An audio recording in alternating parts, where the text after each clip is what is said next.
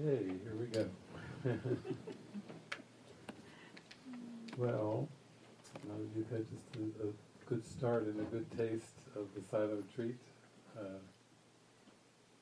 sometimes for some you may be feeling the draw and the relaxation of it, and for many it may be stirring up the hornet's nest a bit down there. I feel like I've said many times the fastest way for spiritual awakening is a combination of silence and using relationships. That's like a double whammy for the ego, because silence is like going and taking a stick inside the hornet's nest and just jabbing in there, shaking the nest. The queen is disturbed. When you take a stick and you put it right in the nest, you're not even supposed to go near the nest. And the worker bees and all the drones are supposed to make sure you don't even get near the nest, but when you go dipping into silence voluntarily, then it's like sticking a stick right in the hornet's nest, and swirling around in there. And then, of course, relationships, when you're with a group of people that you haven't been with, there's a lot of mirroring that goes on. In that sense, it can be testy as well, sticking another stick in the hornet's nest and moving it around, because basically the ego is maintained through hiding, repression, and denial, and the silence is a movement towards undoing that denial.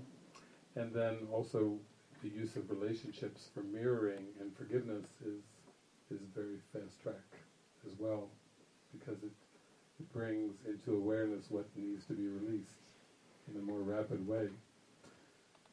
So I think it is very helpful to remember that forgiveness and spiritual awakening is not really a matter of things and doing and form. It's really a matter of desire. It can be very, very rapid if you desire for it to be rapid. So the ego dismantling can be very rapid. And for many, if not most, it's, as Jesus says, each is given a slowly evolving curriculum. That's more the norm. And yet it need not be very long and slow and tedious. It can be more rapid if that's your desire. But it's really your desire over this moment, your desire for this moment. It's a self-honesty. Is this what I truly want? Because this world is a world of distraction and a world of isolation and a world of hiding from the light. And if you really have that be your prayer of your heart of wanting to experience the love and the light, then the symbols can be given quite rapidly, and it can be a fairly quick escape from time and space. But it does take a willingness to let everything up into awareness. And there are certain things that are so heavily reinforced and so believed to be true that truth can seem to be a threat to those things. And I've appreciated how modern day scientists and physicists have been able to start to point out some of these things to us.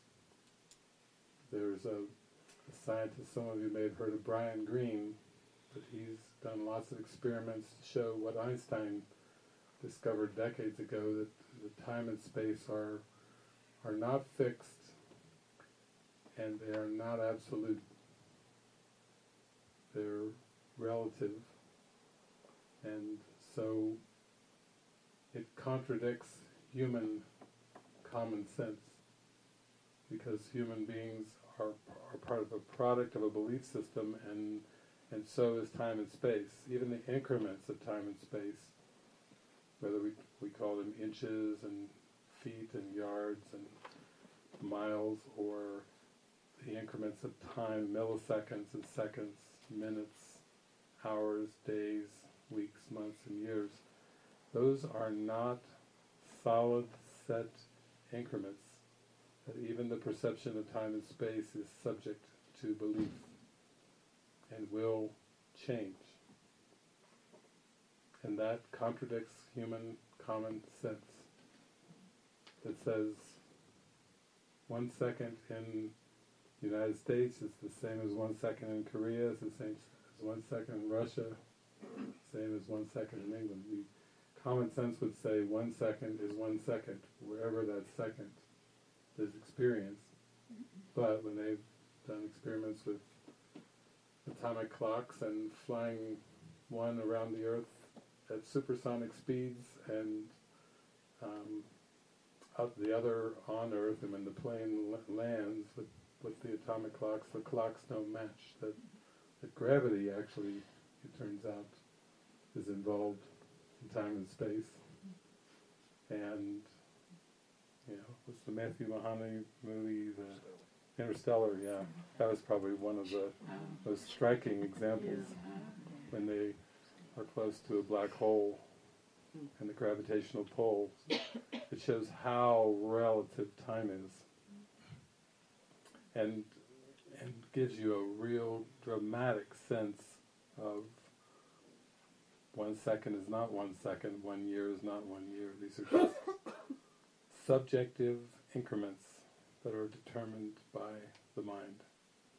And so it can be that way with your awakening. It can be very sad to think that it will take a long, long, long time to wake up from a dream of guilt and fear. It can be a depressing thought of how long it will take. And yet my experiences have been with the Course and with miracles that the rapidity with which Jesus can work with the mind is quite amazing. It's a matter of desire, it's not a matter of time. And even in the 1990s with my early students, they would say, well, David, if I had your situation, I could wake up a lot faster, but here's my situation, and everybody would always describe what they described as too entangled, too complicated, and nothing to work with. Like Jesus has nothing to work with. And then there are the fortunate ones that have fortunate situations, and it just doesn't work that way. There aren't the lucky ones and the unlucky ones, the fortunate ones and the unfortunate ones. We all are subject to the same experience, and truth has no exceptions. So that's a good thing. We're all subject to the same belief system of the ego and the same limits, and we're also subject to the same intuition, spirit, guide, and we all have equal access to that, and therefore that's the good news. It's all really a matter of desire. So I think there can be themes that will arise in the silence when you have that spaciousness, that you have given yourself permission to have the spaciousness. One theme is sacrifice, that there's a belief that it will require a sacrifice to give up the things, the time, the space, the things, the possessions, whatever, the aspects of your worldly situation, that it will require a sacrifice to let them go. And that's, again, coming from the belief that what was made to take the place of eternal love has value. That's the root of sacrifice. That the temporary has been given value. It's been desired. And Jesus says in the Course, you can escape from the world through your desire.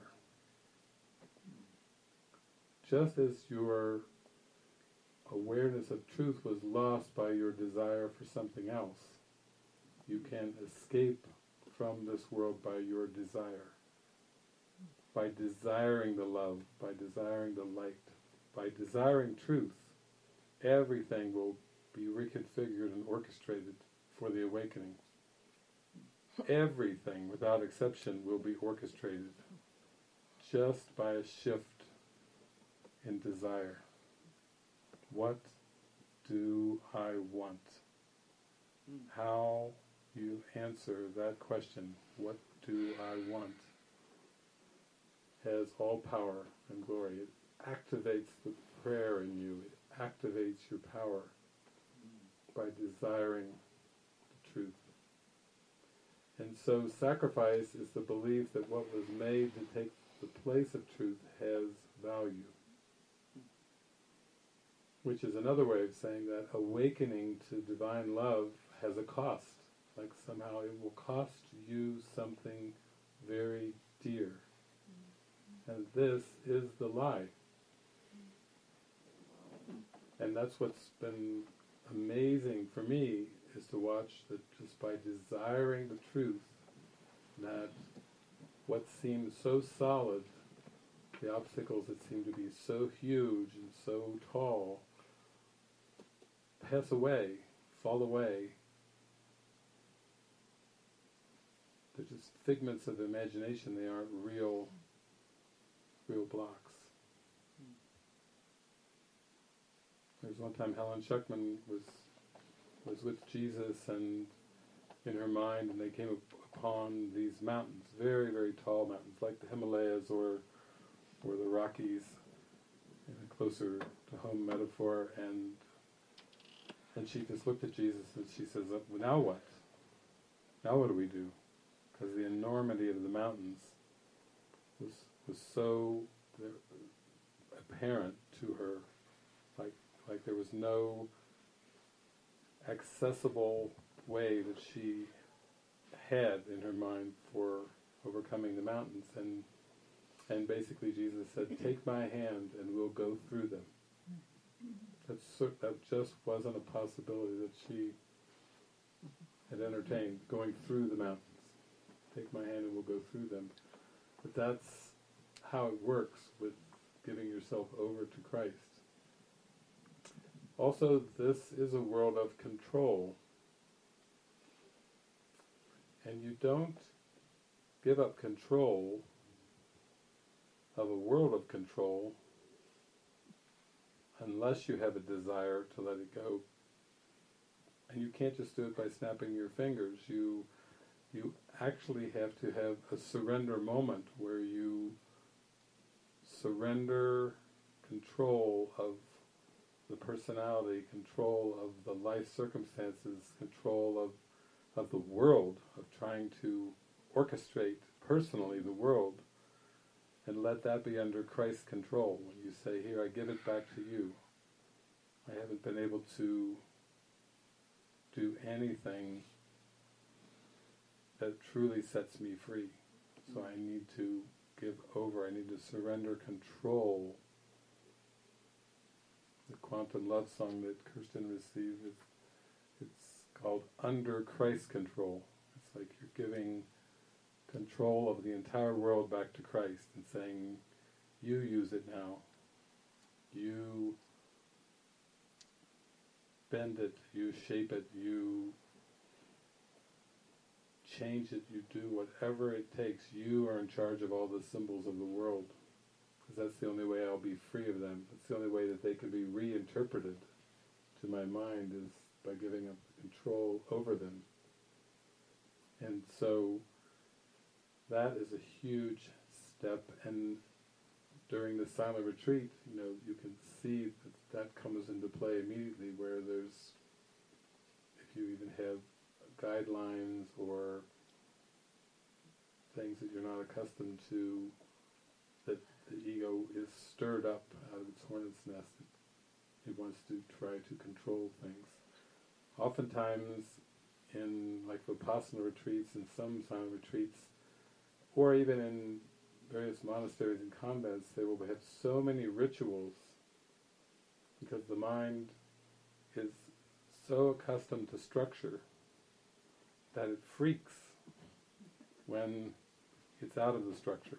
Almost like a fish jumping out of the water onto the sand and then starts flipping and freaking around when it's away from that. This world has so much control and so much structure that it can be a state of panic when there's not that structure. And I would say over the years we've had many, many retreats, and oftentimes we do have quite a lot of structure, just because it's a transitioning. I think the first retreat we did where we didn't have any structure at all, I think was Mystery Bay. Interesting name for a retreat, Mystery Bay, Australia. But Mystery Bay, we whiteboarded the entire, I think it was a weekend or several days. It was entirely whiteboarded. So everyone was just like swimming around like a lot of little fish and then looking at the whiteboard like, what's happening? and that also, along with silence, that will stir the mind up because it's become accustomed to ritual and repetition. Oh, it's a new day, I will shower, brush my teeth. There's a regimen. The mind becomes quite addicted to time and to structure, and this is going in the other direction. So, some of you might have seen the movie The Truman Show. And even when the Cirrus light comes down and lands in the street, even when he finds when he gets in an elevator that there's no back, there's no walls to the elevator, there's just people running around. Even when he starts to see signs and symbols that it's all just a set, including Sylvia crashing onto the set and says, none of it's real, she's picking up the sand, it's all for you. She's trying to say it very rapidly. He still goes to work, he still goes home, he's still going through the rituals that seem to be his life in Sea Haven. He doesn't just leap up in the movie and go for the exit door. There's too much fear, there's too many ingrained rituals. He continues on. But little by little, he starts to realize that it's a setup, that he's in a very controlled environment, that his whole life is being broadcast, and that he's simply an actor among actors where everything is controlled. It's just a giant TV set. But it takes time for that reinterpretation of the world. It takes him some time, it takes him the Spirit's use of time to reinterpret that, to even come to a place where he sees an escape hatch. And it will seem to take some time for those dark thoughts, those attack thoughts, to come up. But again, think of yourself as you're sticking that stick in the hornet's nest, and instead of just leaving the hornet's nest alone, you're actively sticking the stick in there, and the hornets are shooting out. Lots of them are shooting out, and those are like attack thoughts. Those hornets are grievances. Those hornets are attack thoughts. Those hornets are things are not going right, and I've been harmed and I've been injured, and they're flying all over the place in the mind. Another thing is this feeling like, wow, if I really go for this, what will be asked of me, and what will become of my life in this world? What will become of my familiar scenes? What will become of my family? What will become of my friends? It's the fear of the unknown. It's the past. The script has become so familiar now that the mind has become addicted to the familiar. And it actually believes that the familiar is love. And that to leave behind the familiar is to move into chaos, is to move into the unknown, is to move into death. It seems like you will die if you leave the familiar, when in fact you have no real opportunity to know eternal life unless you're willing to let go of the familiar. It's the repetition game that makes things seem familiar, and that's what the ego uses. And that's why the ego will even take something like religion, which to me is not really theology. It's a state of mind. It's a peaceful experience of the moment. It's what true religion was intended to be. And the ego is so afraid of that moment, and so afraid of that peace, that it has completely ritualized and made theology and concepts out of what was supposed to be a simple moment of release. It's turned it into a complicated scheme that is designed to keep you from knowing who you are. Very recently I was watching Bill Maher's movie Religulous. Religulous. He combines two words, religious and ridiculous. Religulous. And he points out all the contradictions. He goes after Islam, he goes after Judaism, he goes after Christianity, he goes after branches of Christianity. Nothing is sacred except to point out how silly the contradictions are. And that's part of freeing your mind from the ego. You have to begin to see the contradictions. Things that don't match up, things that don't fit together. We notice those things. Sometimes we do need a stand-up comedian to come along. Bill Maher is just the first in a string of comedians do that. Some people know George Carlin. He was quite fond of pointing out contradictions. There was another long-haired comedian named Gallagher, where he was always pointing out contradictions. Who's that other one? Bill something that we saw recently. He was really good too. I can't think of his last name. He was so good at pointing out contradictions, and everybody would laugh when they would hear the contradictions, because something inside knows that they aren't true. Something inside is longing to be free of the contradictions, and therefore laughs at the contradictions. So, the other thing that is important when you look at the familiarity is to start to realize is that when you look at the things that seem to be very important, even in terms of relationship, you have to free your mind of the belief that the meaning and the value and the love is in the relationships as you remember them or as you seem to know them. That in the Bible it says that the body is the temple of the Holy Spirit. So many of us who've been raised in the Judeo-Christian culture, Judeo-Christian world, Judeo-Christian society have been raised with the idea that the body is the temple of the Holy Spirit. And even that, which seems very, very basic, is corrected in A Course in Miracles. And Jesus says, no, the body is not the temple of the Holy Spirit.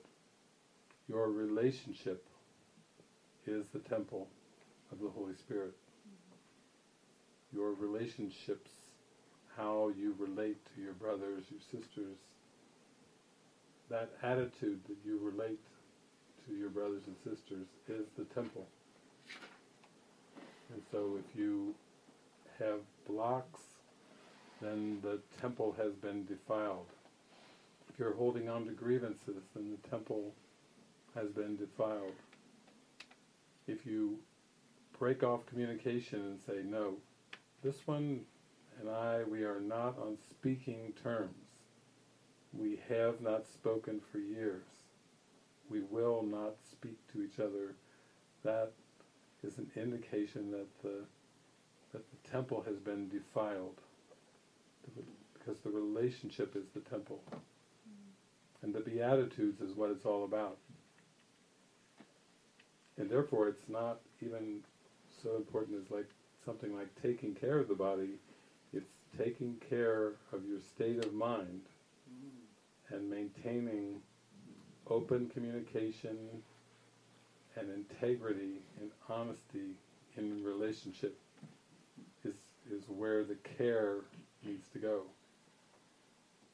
In fact, Jesus will say that you have no control over the world and even the body, and trying to take direct control over the body is still trying to take control where there is no control. And that can be through conditioning, right? Watching systems of nutrition, watching systems of exercise, rituals around the body. That's all part of a system to maintain the belief in separation. And we are taught that a healed mind is what the mind should focus on. Health is inner peace. That the focusing on the body as a source of health is a defense against the truth. We have no business trying to focus our mind on a healthy body. Actually, Jesus would say healthy body is a contradiction in terms. When you're in touch with your soul, when you're in touch with your source, when you're in touch with the love and the light in your mind, then everything will radiate from that altar being lined up with source. And therefore, you find that as you focus more and more on your purpose and your function, you focus less and less and less on the body. That goes against all the conditioning of putting all the focus on the body and hoping the mind will follow. But it doesn't work that way. If you focus on the mind and the healing of the mind, the body will follow. The body is just an outpicturing, the projection of the mind. So he does have metaphors. The body's health is guaranteed if you're following the Holy Spirit, if you're in line with the source. But even that's just a metaphor of bringing it back to start to see that you want to put your full attention on a healed mind. Some of you know about eclipses, solar eclipses, lunar eclipse. Well, you might say that when what you're going for is a total eclipse where what's in your foreground is the mind and what's in the background is the body and the world.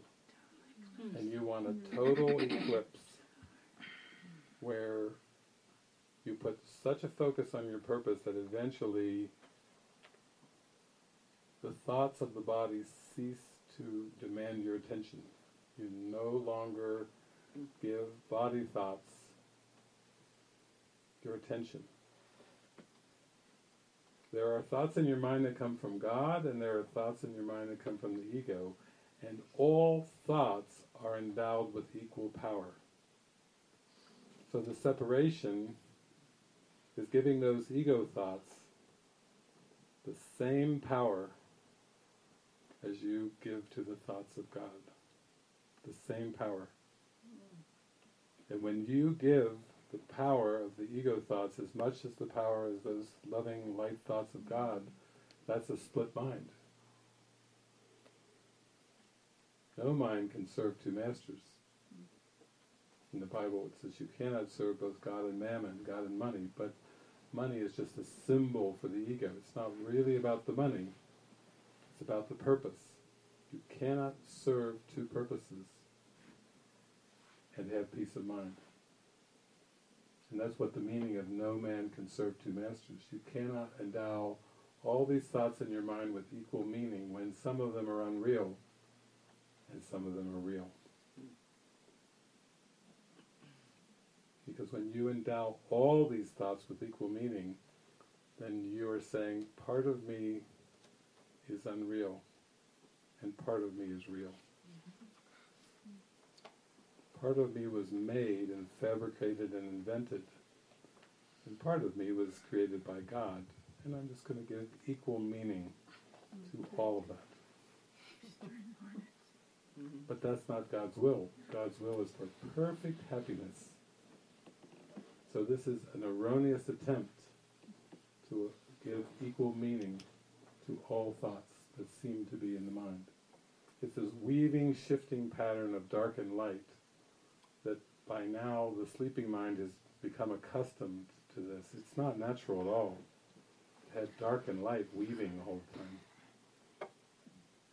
That's why people sometimes say, well, I've got this committee going on, and they're always talking many voices, and they're always meeting. They never stop meeting. It's just an ongoing meeting. It's going on and on and on, and the committee keeps meeting, and they keep making these decisions, and this committee is running my life now, and it never stops. They're never not in a meeting. They're always in a session. They never rest.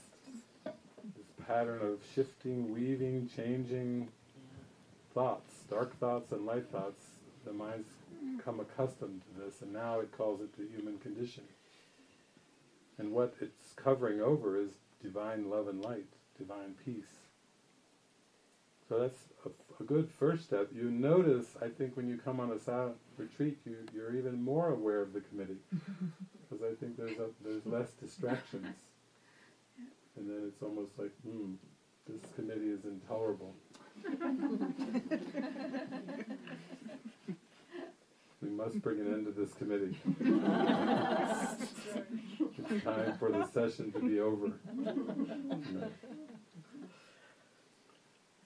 So, yeah, there's an honesty to that. Like, oh, okay, I'm not going to interpret and draw a conclusion based on this committee, but there's some part deep inside me that I can contact the power of prayer, the power of Source, the power of who I am, and say, yes, let's join together and bring an end to the committee for once and for all.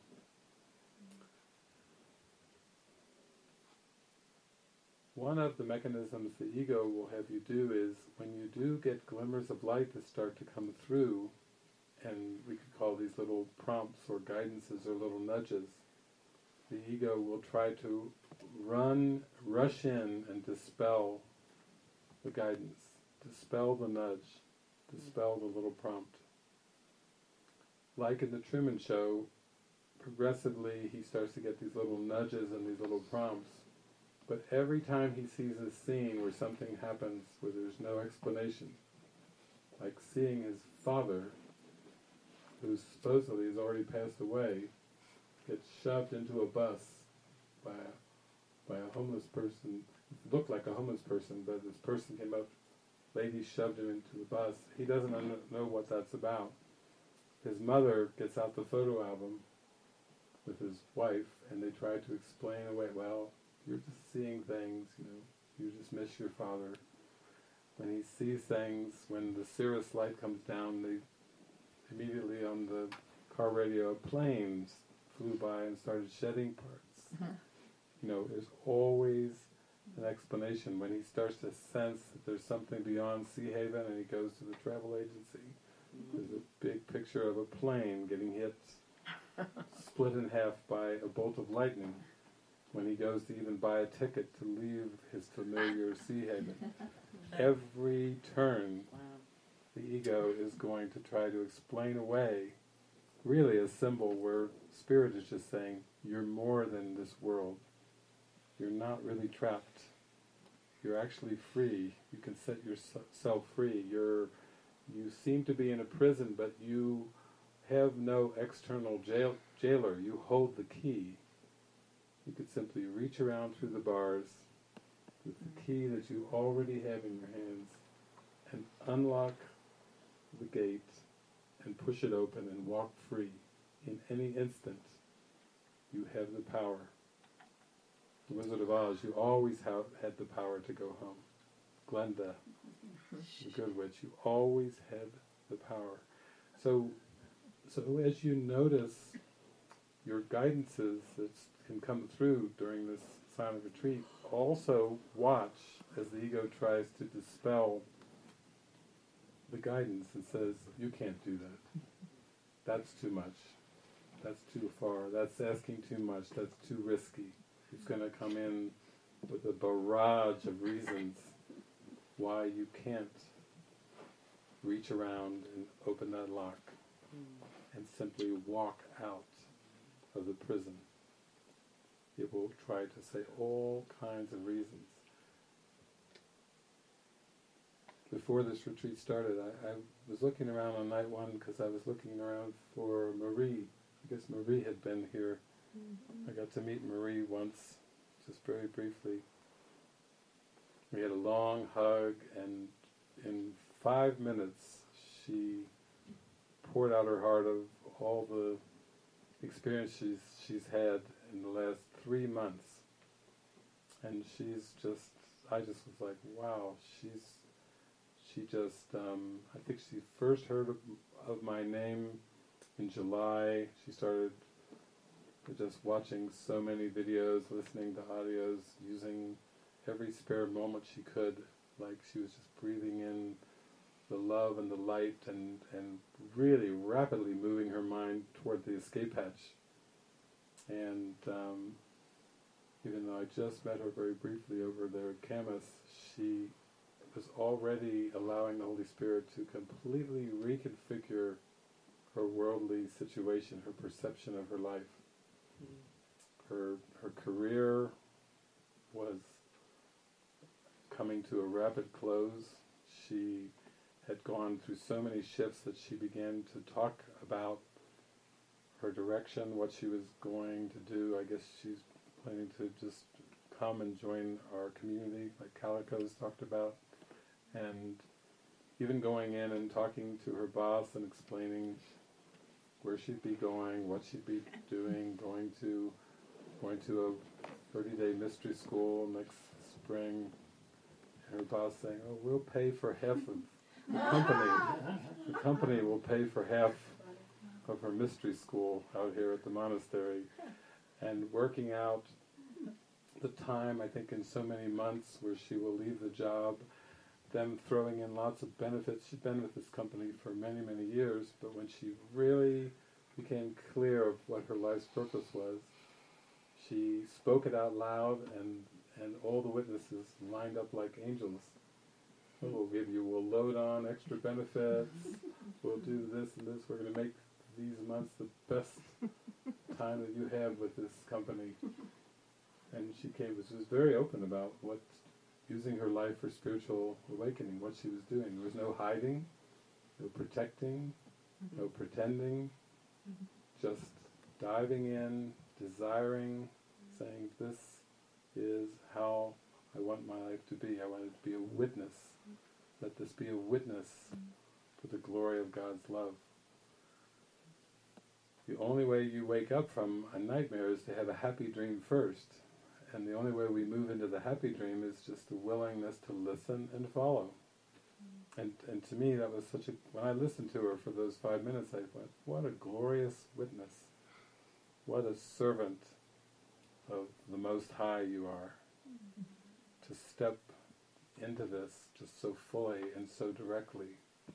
To face the fears as they come, but to be clear, have your torch out front. Have your light out in front of you.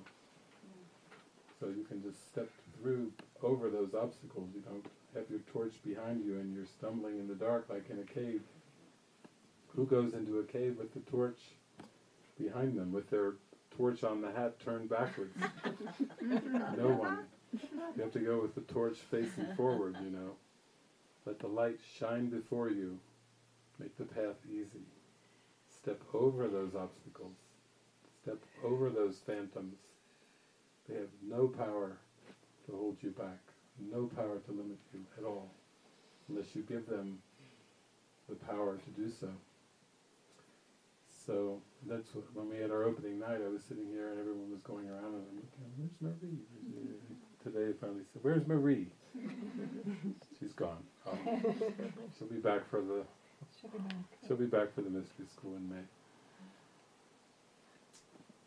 So that to me has been the most important thing in my life is to stay open, heeding the prompts, the little nudges, moment by moment, not getting ahead of myself, but really heeding and paying attention to what is it in this moment that is being shown to me.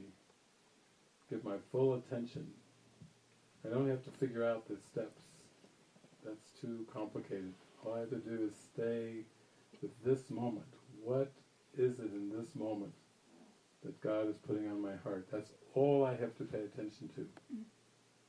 And sometimes it's relax, do nothing. Bask, bathe, be, That's not a small thing when your mind is conditioned to do. I always think of that Frank Sinatra song. It's not even the song, it's how he fills it in. Doobie-doobie-doo. Doobie-doo-doo. You see, the do is the ego, and the be is the spirit. Doobie-doobie-doo. Doobie-doobie-doo. You see, the split mind, it's going back and forth. Sinatra didn't realize it, but he was he was pouring out the entire human condition.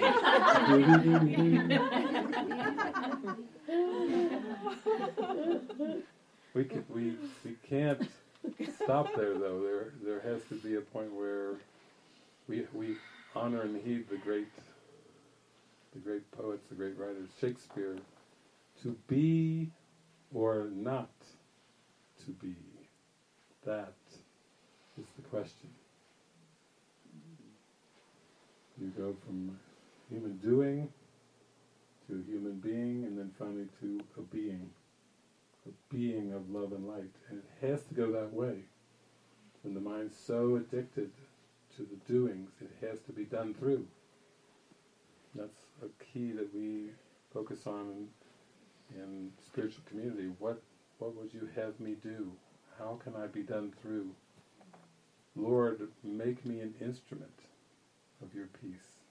St. Francis said centuries ago, make me an instrument. You see how that's a transition.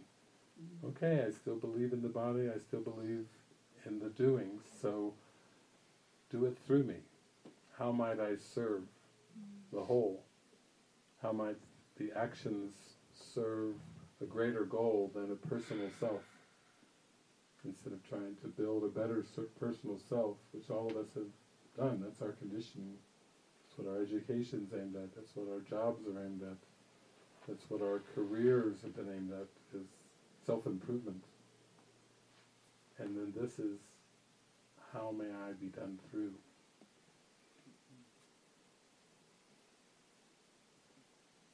I know in my life, when I've kept focusing on the moment and staying present, that just by that focus on the moment, I just got happier and happier and happier, just by focusing on the moment. That's where the happiness is, and when I put my attention into it, I put my mind energy into the moment, then everything else seemed to magically get taken care of, like a fairy tale. And sometimes when I would start to describe my experiences to people, they would say, that's not life, you're just talking about a fairy tale. I'd say, well, that's kind of how it feels. It feels like a fairy tale. Fairy tales, many of the fairy tales have a lightness about them. There's not a lot of logistics in these fairy tales. You don't hear about credit card balances and debts and all the things that most people deal with on a daily basis. They're gone from the fairy tales, and that's why we call them fairy tales. There's a fairy tale quality. Even Pollyanna, Pollyanna was just so happy that she didn't have her attention on the world. And now Pollyanna has become like a negative, a pejorative term. When people criticize somebody, they go, they aren't practical, they're total Pollyanna. As if Pollyanna means living in a fantasy world. But Pollyanna was happy. Pollyanna wasn't identified with the fantasy world. That's where the happiness came in. She was not identified with it. That's how she stayed happy. And now the ego has flipped it around to use it as a defense. Oh, don't get all airy-fairy on me and all spiritual. Don't turn Pollyanna. You see, it's a strong hammer down against following the joy in your heart. It's like a hammer coming down to smash it and say, don't get too happy. Just don't get too happy. That's how vicious the ego is. So, these sessions can be great. They're very open and interactive. I want to hear, what's happening, what's going on in your minds, or if there's anything that you want to raise up as a question, like, that you're dealing with as you sink into the moment, that whatever that wall of resistance comes up as, if it's coming up. Yes. And we have a microphone here. We have a mic. So we'll bring it here.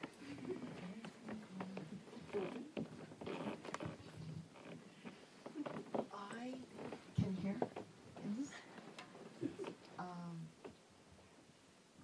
really appreciate being here because I can feel the Holy Spirit just want to wash in sometimes and wash in. And then, I have these things that come up that kind of like bring tears to my eyes, and I let that go too, because the thing that's crying is not me. And the light is us, with me included. And so I'm dedicated to that when anything comes up. But I noticed that even though, I really want to apply everything and listen and use the key that is mine, every time I almost drift off to sleep, I get startled awake. And then I don't pay any attention to that either. But I guess I'm not going to sleep. I guess that's what's going on. I don't know. But I noticed that. And I'm happy to be here because I feel the Holy Presence that is me and everywhere here. Thank you.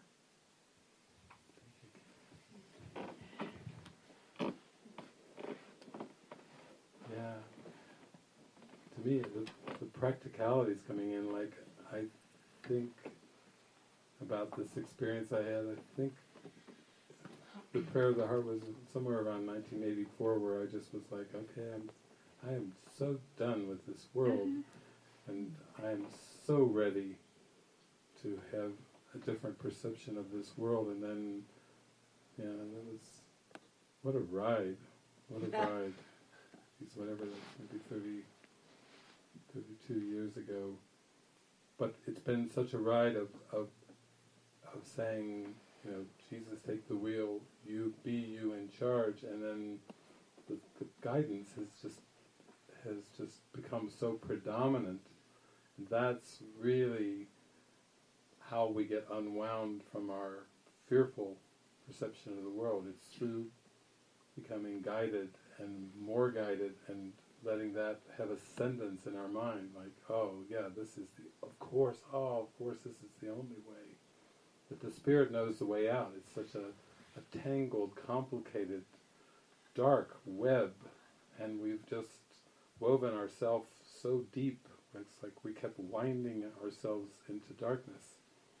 Even the things that most of us were raised with, that we thought was going to be a part of our salvation, which was education. My mother was an educator, and education was always the solution.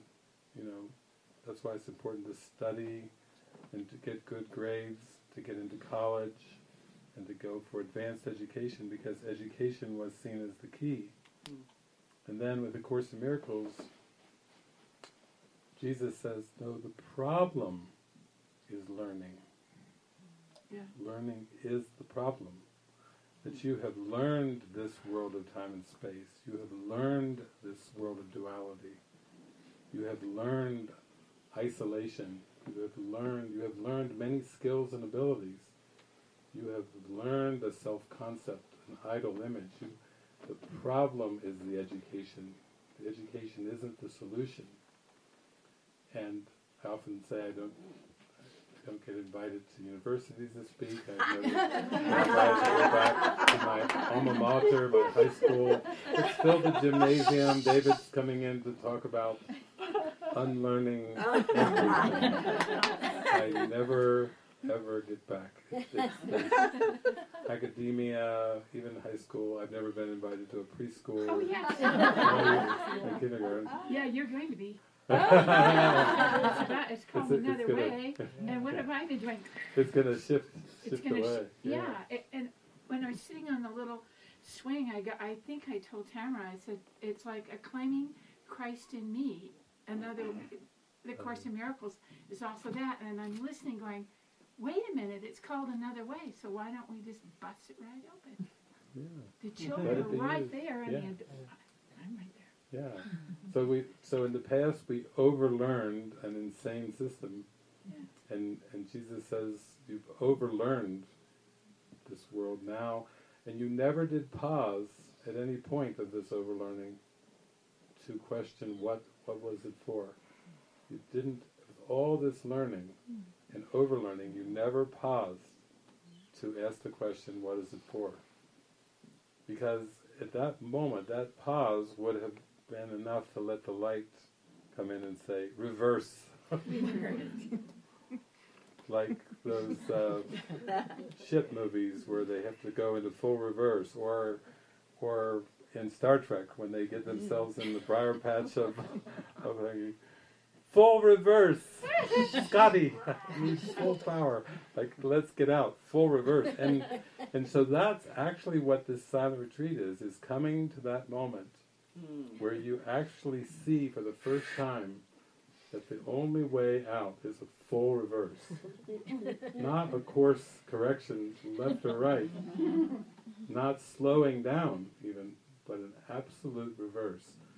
And I've had people who have studied the Course, and they get into the Course, and they go, what a strange name, A Course in Miracles, a text, a workbook, and a manual, and at some point in those 1,200 pages, it dawns like, oh my God, even the Course is disguised as a course. Because what is a course but learning? Yeah. And there was one point, I remember I was doing the Course, and I just got the biggest smile on my face, and I'm like, you joker. You put this great awakening curriculum in the form of a course. You baited the ego. You baited it. Its favorite thing in all the universe is learning. And you baited it with a Course in Miracles. And then at some point you see it's full stop reverse.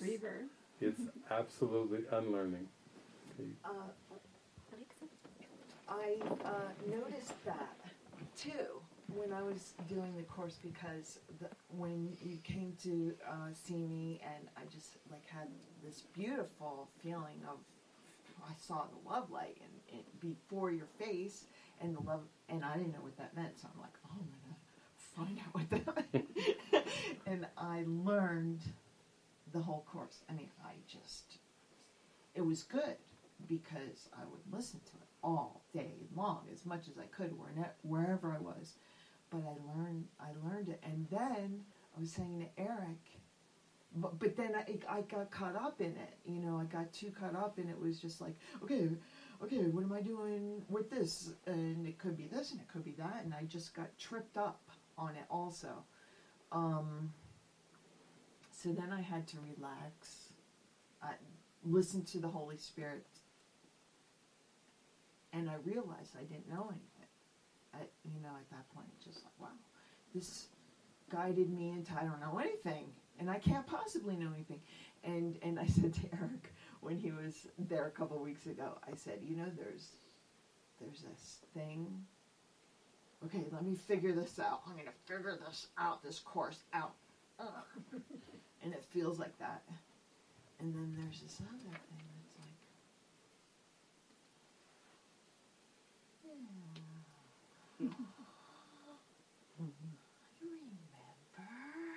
And it's not even a thinking about it. It's not like I wonder. It's just like a lightness.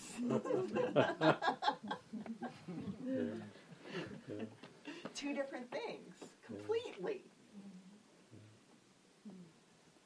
Yeah. And only one is real. Yeah.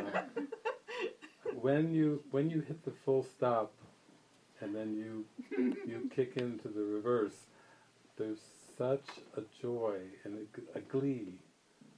It's like children know glee, children know fun, children know play. That's the feeling that comes from the full reverse, because you're at this point you're not going to hold history against your mind. Even a seeming history of learning and overlearning, you're not going to hold it against your mind. The unlearning has begun. It's like when that love light, when the holy instant comes in, it's the love light, and that's all it is, and it's everywhere, and it's us, and it's me, and it's that gratitude breath. Just all you can do is go, oh, thank you. That's all I can do, and I know we're all in it, and there's nothing missing, and we're all together in that. But we don't have to worry about what we know in that. So when I'm not in the holy instant, I remember there's not anything that I really have to figure out. But I do try anyway. So I'm really excited to know what being done through is, and I'm listening and feeling. I don't know if I hear, but if I write, I can hear sometimes. So I'm so grateful for you for showing. We were just meant to undo this. Yeah, you can feel the power of this instant, because I remember that part in Truman Show again, the movie where he sees Sylvia. He's dancing and he sees her, and his eyes are drawn to her, and he's drawn so strong. And then when he finally meets her in the library, he's just drawn even stronger. And basically, she whispers to him, if we don't go now, it's not going to happen. That is such a profound message. If we don't go now, in other words, this whole thing is so scripted and so tightly controlled that if we don't seize the moment, if we don't go now, it's not going to happen. The ego will always try to push it off into future. Oh, I'll do this after I handle this and this and this, then. But the point of release, the activation point, has to be in the now. And then she takes his hand, and they leave the scenario. The cameras are searching for him, and they go racing down towards the beach. And they go running down to the beach, and they go down to the beach, and they're both so in the moment. And then that's when they have this long, passionate kiss. It just totally takes them over, because they've gone and they've left the scripted world. They've even gone outside the range of the cameras because they're so determined to be free. That's what is required. You might also remember that when Truman is talking to his wife Meryl, and he starts to say what he's going to do and where he's going to go, that the ego is so clever and so ingenious, and it's been given so much power that it literally blocks, it sets up a roadblock in traffic. So so he cannot leave Sea Haven. But very shortly after that, he goes down and he realizes, he learns from that he has to not give away his plans of escape. His ego will use his plans of escape to keep him trapped even. And so he goes around and around this roundabout at a high speed. And he goes, I'm having a spontaneous moment. He's honking the horn. And Meryl gets very frightened as he goes round and round and round. He comes shooting off the roundabout this time, and he goes to the same highway, and there's no cars. He goes, look, Meryl, no cars. She goes, you're blaming me for the traffic? He said, should I? He's learned even from being blocked that it's like, okay, ego, fool me once. I'm not letting you in on my next move. I'm going to go with the Holy Spirit and be free. I'm not going to even try to forecast my awakening, because ego will try to use that to stop you.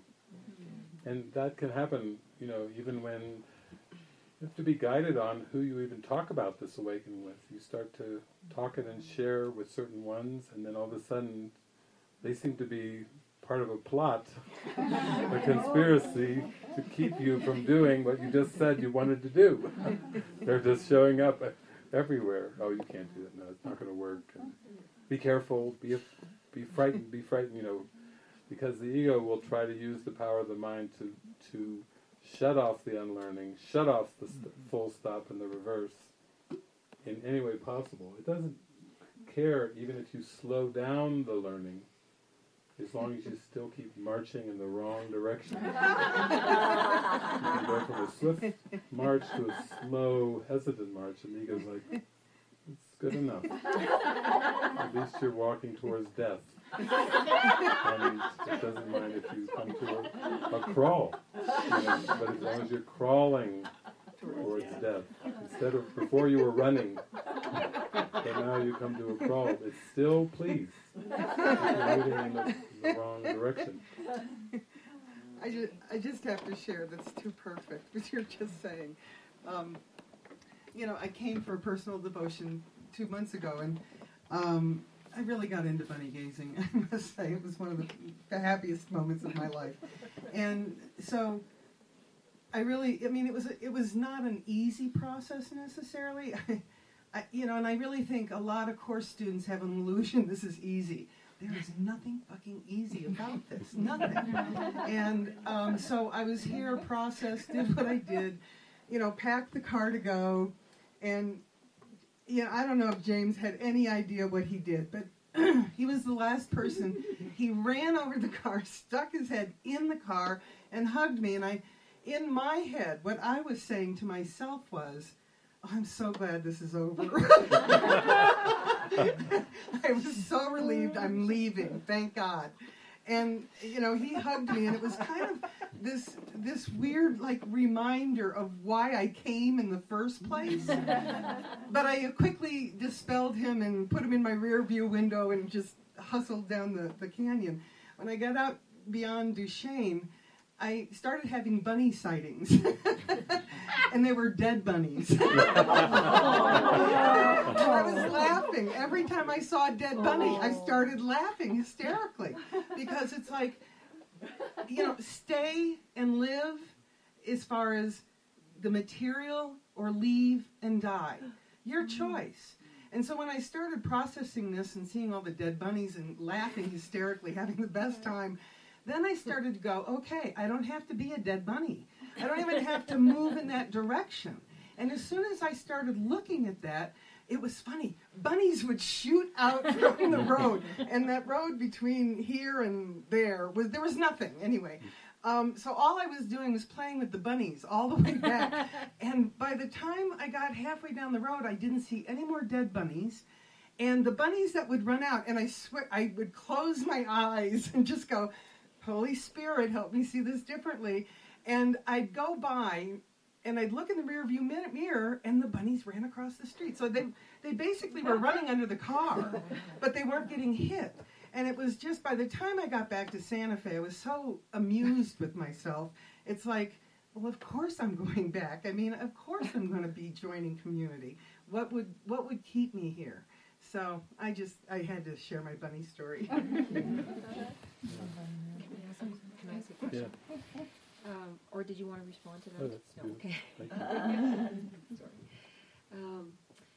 You spoke of the curriculum being set, and I know it says that in the course. And then you said that once we set our desire, that things are reconfigured. And I know when I started with the course, things just blew up. Like my daughter was going through terrible things, and I just never caved. I would lay there at night, and I'd think one minute I want to kill this guy, and then the next it's like, no, that's right, he's not real, this is a dream, blah, blah, blah. Anyway, how does the dream get reconfigured? I'm interested. Well, that's what the miracle's purpose is.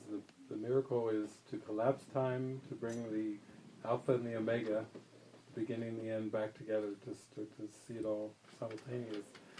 And it gets reconfigured by purpose, that in the ego's linear perception of the world, everything has a different purpose. And it's all based on the past. Even a glass of water, it has a meaning given to it that's apart from all the other objects in time and space. A glass of water is distinct from every other object in all of time and space, and it relates to the body, because a glass of water isn't just in a vacuum. There's fingers holding it at this moment. Fingers of what? Fingers of a body. You'll notice that the body, we will come back, these associations with the body, with everything. Even when we look through telescopes or, very powerful microscopes in astronomy at stars that have long since burned out, we're just seeing the light from something that's already gone dark. It's already not there. We're just beholding it, but it's through the body's eyes and the body's perception, even the stars. Everything from a glass of water to the stars is all the past. So the reconfiguring is going to be a way of seeing everything without exception in a new way. And it has to loosen from the past experiences. Family, like a daughter, there's a lot tied into that daughter concept, and it's very related to a mother concept and a father concept, and there's all kinds of associations. Like a kaleidoscope, you can turn the kaleidoscope and the colors can shift into many patterns and configurations, but there has to be a way of seeing those configurations in a completely new way, with nothing from the past read into the meaning. So you might say it's a way of kind of neutralizing or leveling the playing field, where you can come into this inner joy, and the body's eyes still seem to report differences, but the interpretation in the mind has shifted so completely that you are in the quantum moment, you're in the quantum field, you're in the forgiven world of the Holy Spirit, where it doesn't have any meaning in and of itself. The joy, the glee, the love, the happiness is like a point, a pinpoint of light from which the whole cosmos can be perceived in a new way, completely fresh. Like this movie Solaris that I use a lot, where even the characters that show up near Solaris are all just what was read, the meaning that was given them from the past. They're really not whole and complete. They're just segments of the past. So this reconfiguring can only be done by the Holy Spirit, and that's why it doesn't have a human component to it. And Jesus says you may be quite distressed to think that you have so little contribution to the truth. It's so humbling. It just gets more humbling and more humbling and more humbling. You come more into that I do not know what anything is for moment, where you let it be stripped, clean, cleared out of all debris of what you thought it was for, and then the light of the Holy Spirit can shine on it, and only can shine on it when the other has been dropped, when the past has been dropped. So it's a reconfiguration in terms of relationships. I just posted on Facebook today how this reconfiguration occurs, where you start to just draw people, things, events into your awareness that support your whole mind, the whole mind. They're happy reflections, and it starts to fill up with more and more with these happy reflections. As long as there's still a contrast, then it's not the real world, it's not the happy dream, because the real world doesn't have conflicting or contrasting symbols. It's just all symbols of love. Everything becomes unified. I think what you notice in healed perception is that everything is given so effortlessly. Years ago, I had this intuitive feeling like, and maybe it even came to me when I was first in kindergarten, because my kindergarten teacher, we took naps, we had snacks, there was no subjects. Kindergarten was very much fun to me, and some of you remember that book, Everything I Learned in Kindergarten. That was kind of my experience. I felt it was a very wonderful experience, because everything seemed to be easily provided. But I do remember it seemed like that the one thing that my kindergarten teacher tried to teach me was, let's all share. That was like the curriculum, was let's all share. We cleaned things up together, we made things together. It was a community experience in kindergarten. Everything was provided effortlessly, and we were taught in every day, in every situation, to share.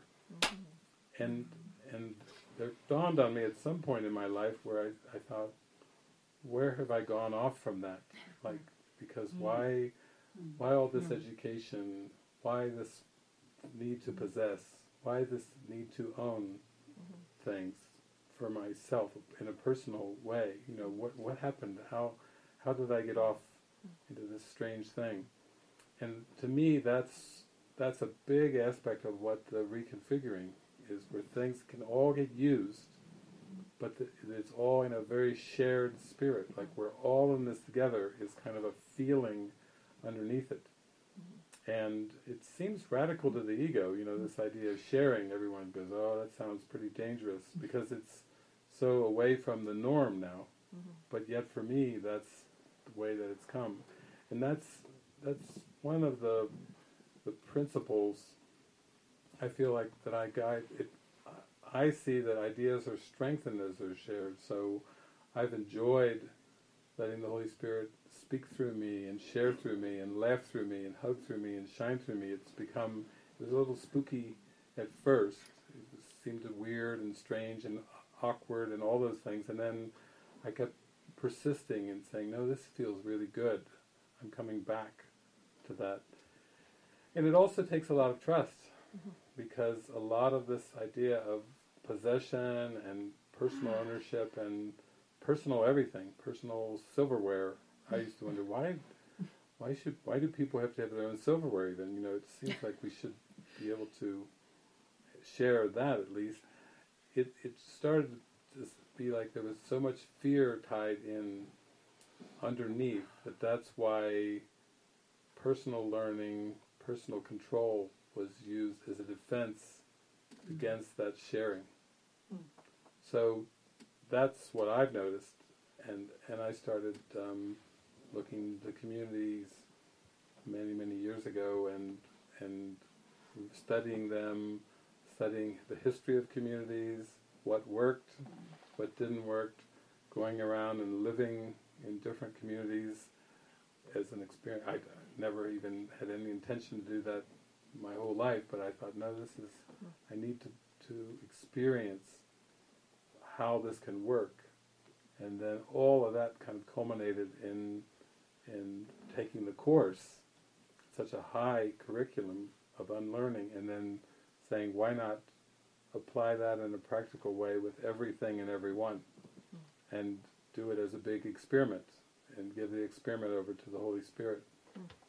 So that, to me, has been the reconfiguring. That's how it's gone. And no one that I know of, no one in our communities ever had thoughts of that.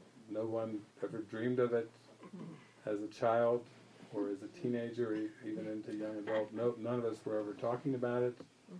It never even entered the conversation. So it's been like the miracle is an out-of-pattern experience.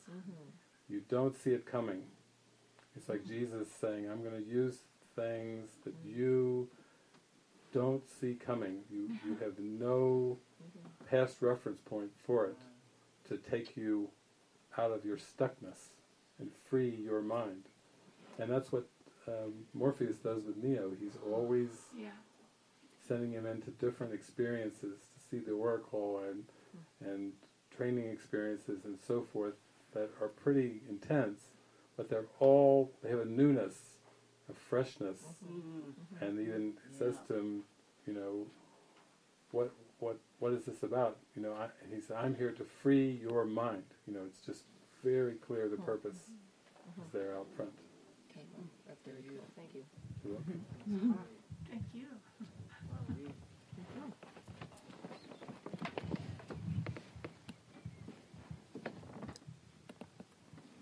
I'm having a different experience, one I've never had before, and being at the course for many, many years, but probably since I've been here, this is the worst I can remember feeling continuously. And prior to coming here, I mentioned the other night that once I made the decision and contacted Suzanne and decided to come to the retreat, things got steadily worse. Physical problems I never dreamed I would have. And since coming here, it's persisted the opposite. I've had many, certainly a number of really beautiful miracle breakthroughs, but this isn't what I've experienced. It's the opposite. It's painful. It's almost continuous. Getting to meals is an effort. Sleep is a great refuge. And I view it as my ego's last hurrah. And I think that each day, and to some degree it's true, each day it is, or I'm it, a bit better. But during this period, especially since arriving here, I certainly think about the ego's way out, as opposed to spirit's, I guess, way in. But it's beyond anything I've ever experienced. And as I say, I've had beautiful experience, but I never really got there.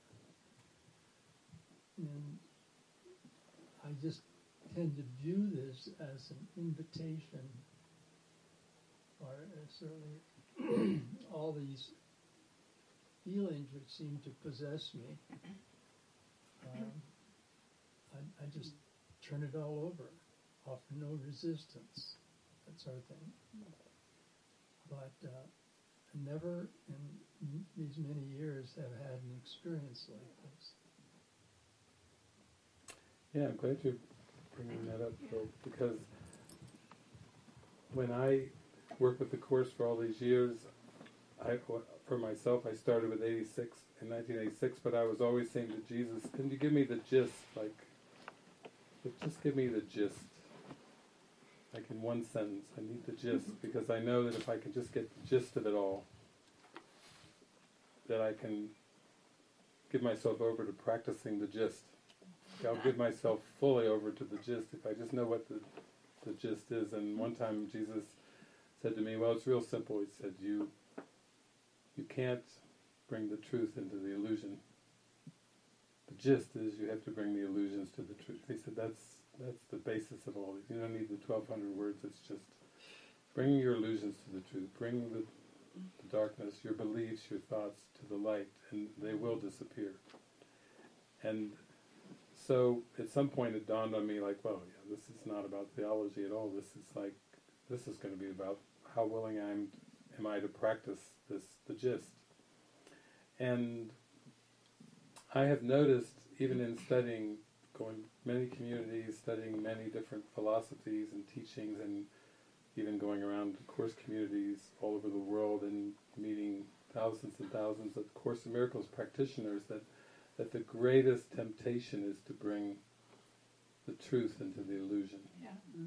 To talk a good talk, to do good talks, workshops, seminars. It's almost like the ego is saying, just try to teach this conceptually and read it and talk about it and memorize it and build communities around it, and you can commission and have degrees, and it will do anything to bring the truth into the illusion. Hang on to the good old standards, of what seems to be important in human life, like, what about that roof over your head? What about, that money in the bank, and what about that insurance? What about that, all the things that we were all raised with, to say, look out for number one, make sure you handle all this first. Then after you get the basics down, you can play. But you better get the basics down before you play. So what happened to me with the Course was, I started with it, 8 hours a day with it, like an oracle, answering questions for the first 2.5 years. And then 5 years after the Course came in my life, in 1991, Jesus was like, come on, you're mine now. It's like, out with the career, out with the jobs, out with dating, out with everything. We're going on a road trip. So I've been on a road trip for 25 years. And I mean, it's quite an adventure, because it was very clear. He's like, I'm the boss now. I'm in charge. I will tell you what to say, what to do, where to go. And he said, what we're starting off with, the beginning of the road trip is no house, nothing.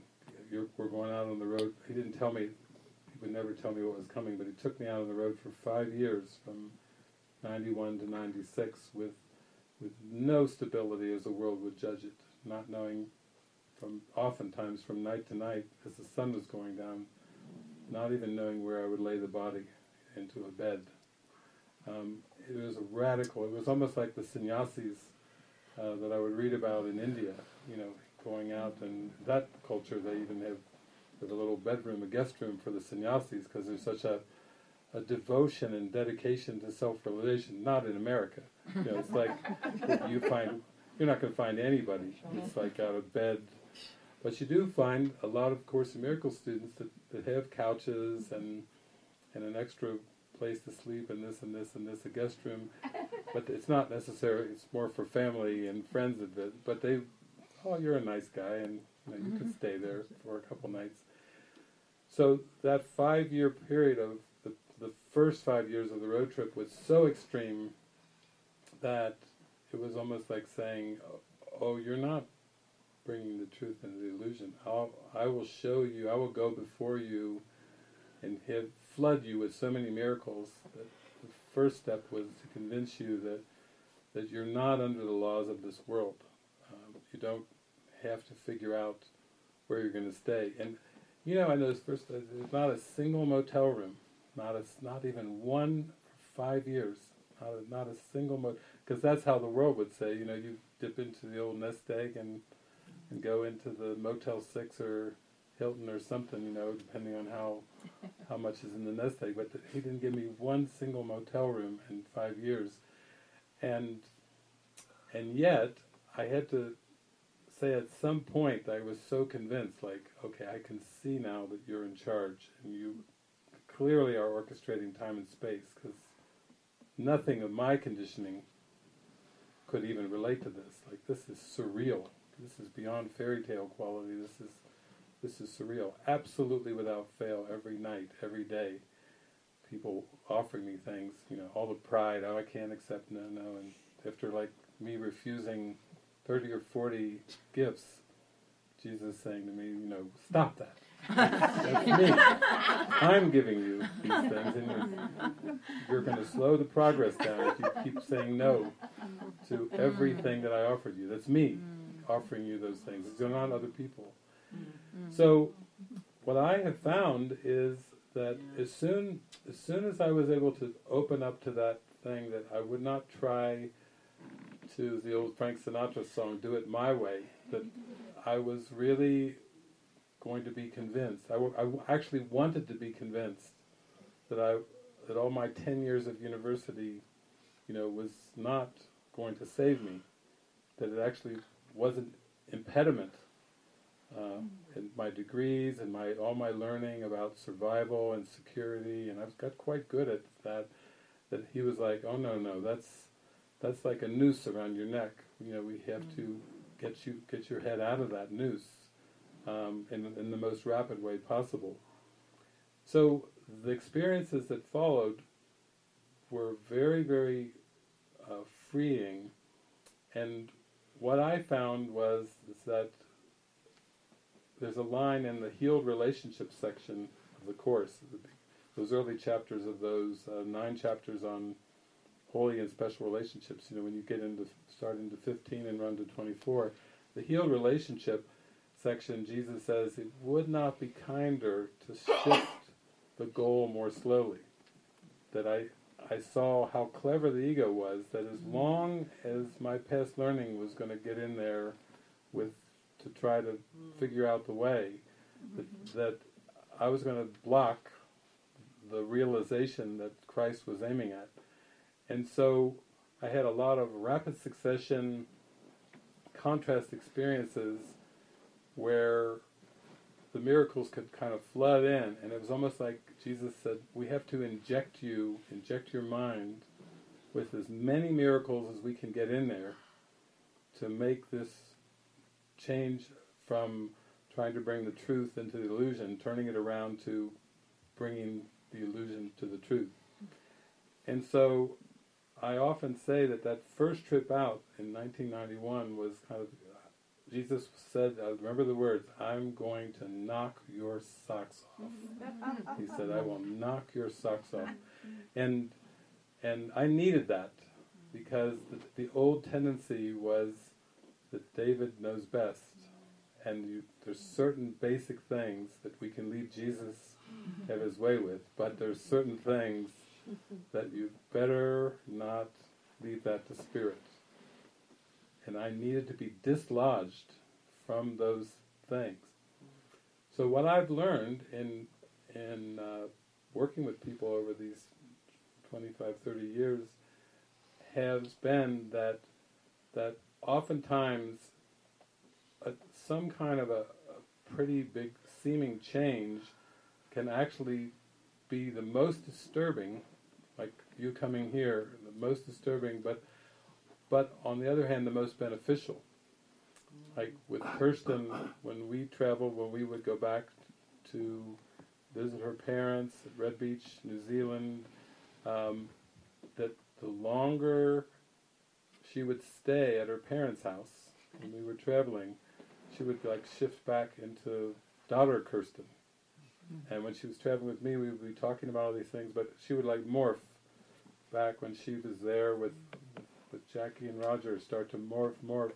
And there was a loyalty there to the family, and a loyalty to being the good daughter, and it was like the glaze would come, and the words would still come out, the Course in Miracles words, but something had taken over the Kirsten doll, and it was like, go ahead, say the words if you want, you're still a daughter, and you'll always be my daughter, and nothing, no book will ever change that.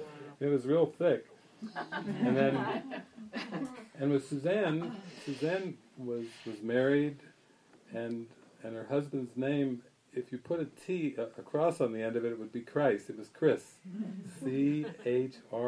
She was one cross, one letter short of the Christ.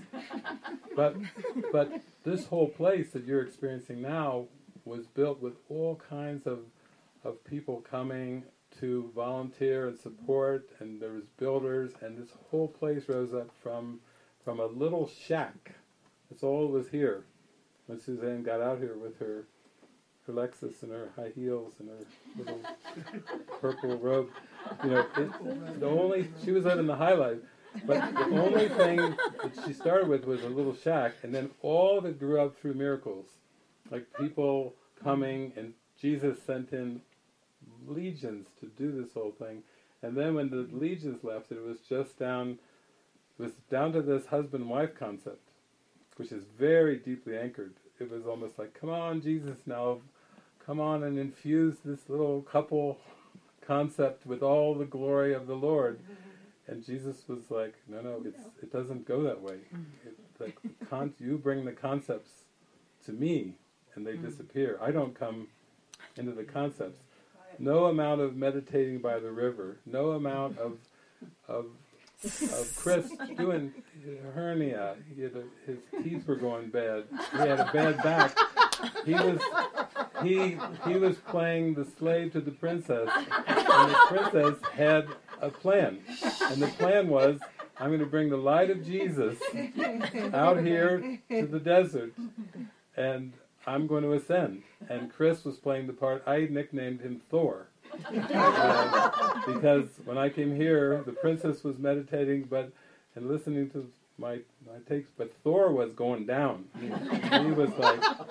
He was trying to maintain a 29-acre retreat property all by himself while she meditated. And so then, when she listened to a lot of my tapes back in cassettes and everything, she kept come out here. And in the beginning, I would come out here, and we would have wonderful encounters, but it was still, she was going to bring David as a part of that plan to have this glorious retreat center. And then and I'd say, no, it doesn't go that way, but then it'd come again, and then it'd come to the point where it'd be like, I need to just let go of the control of this whole thing. I need to let it go. I need to donate it. I need to turn it over in some big way. Thor was not happy about that.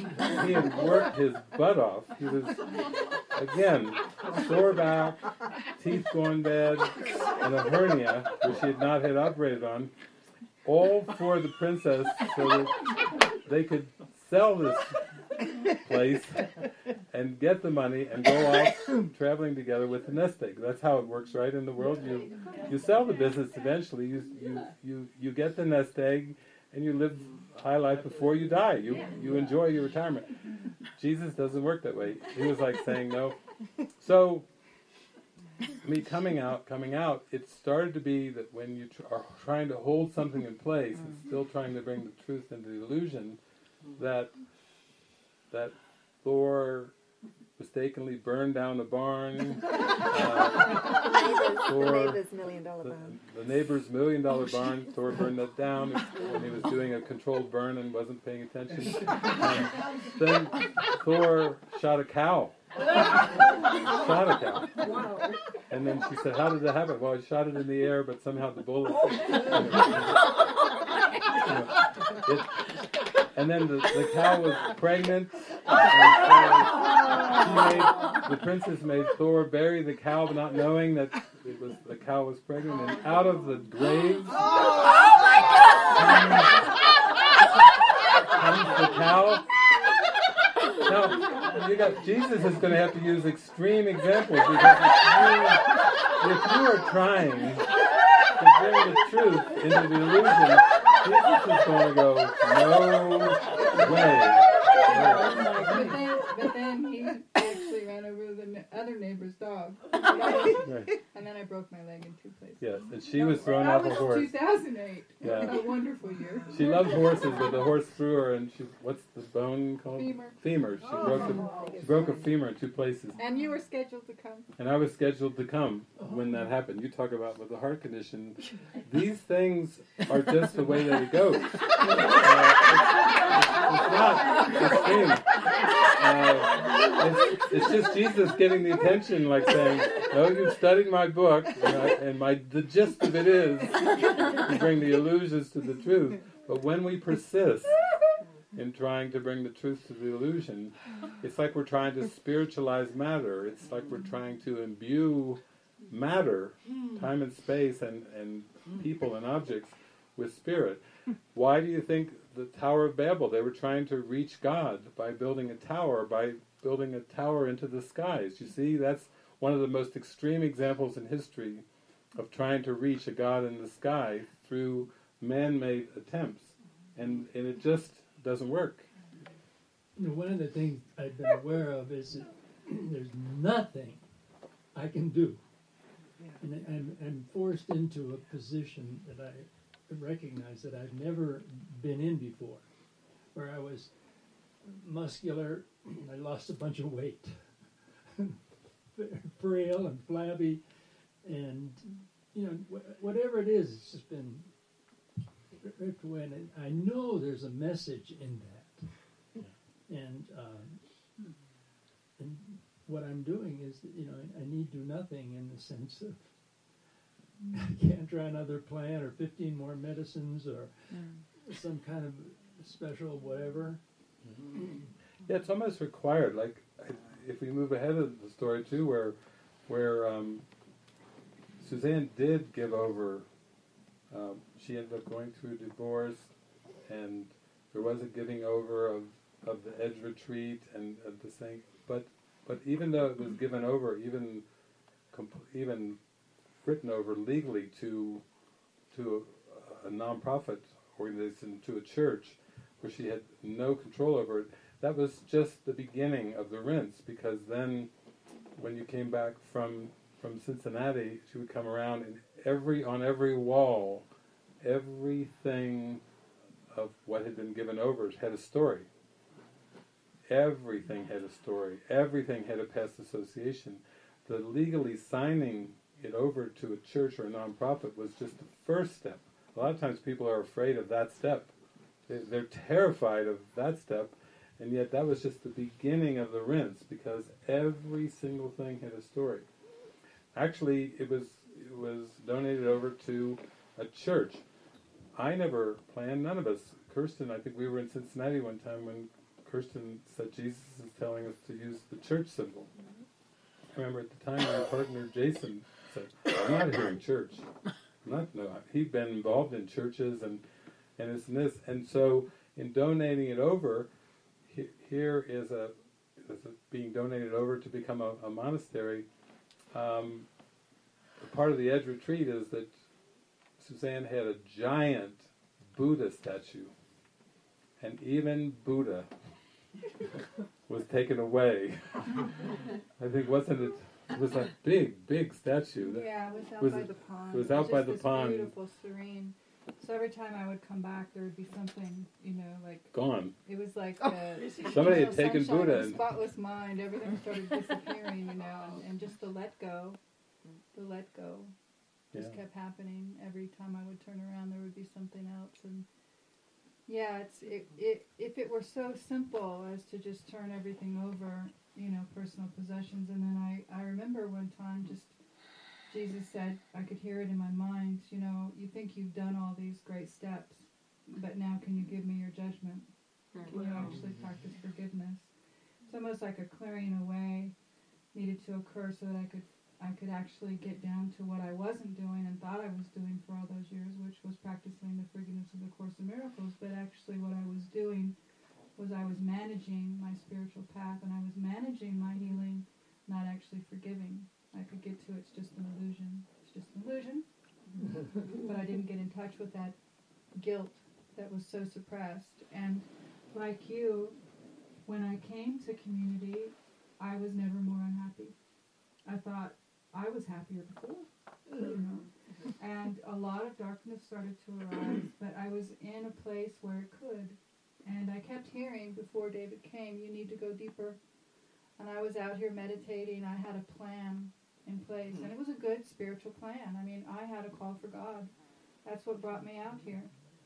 And so it just really got very, very deep in my mind. I could hear this call, but I didn't know how. I thought I was doing everything the way that I thought I should, you know.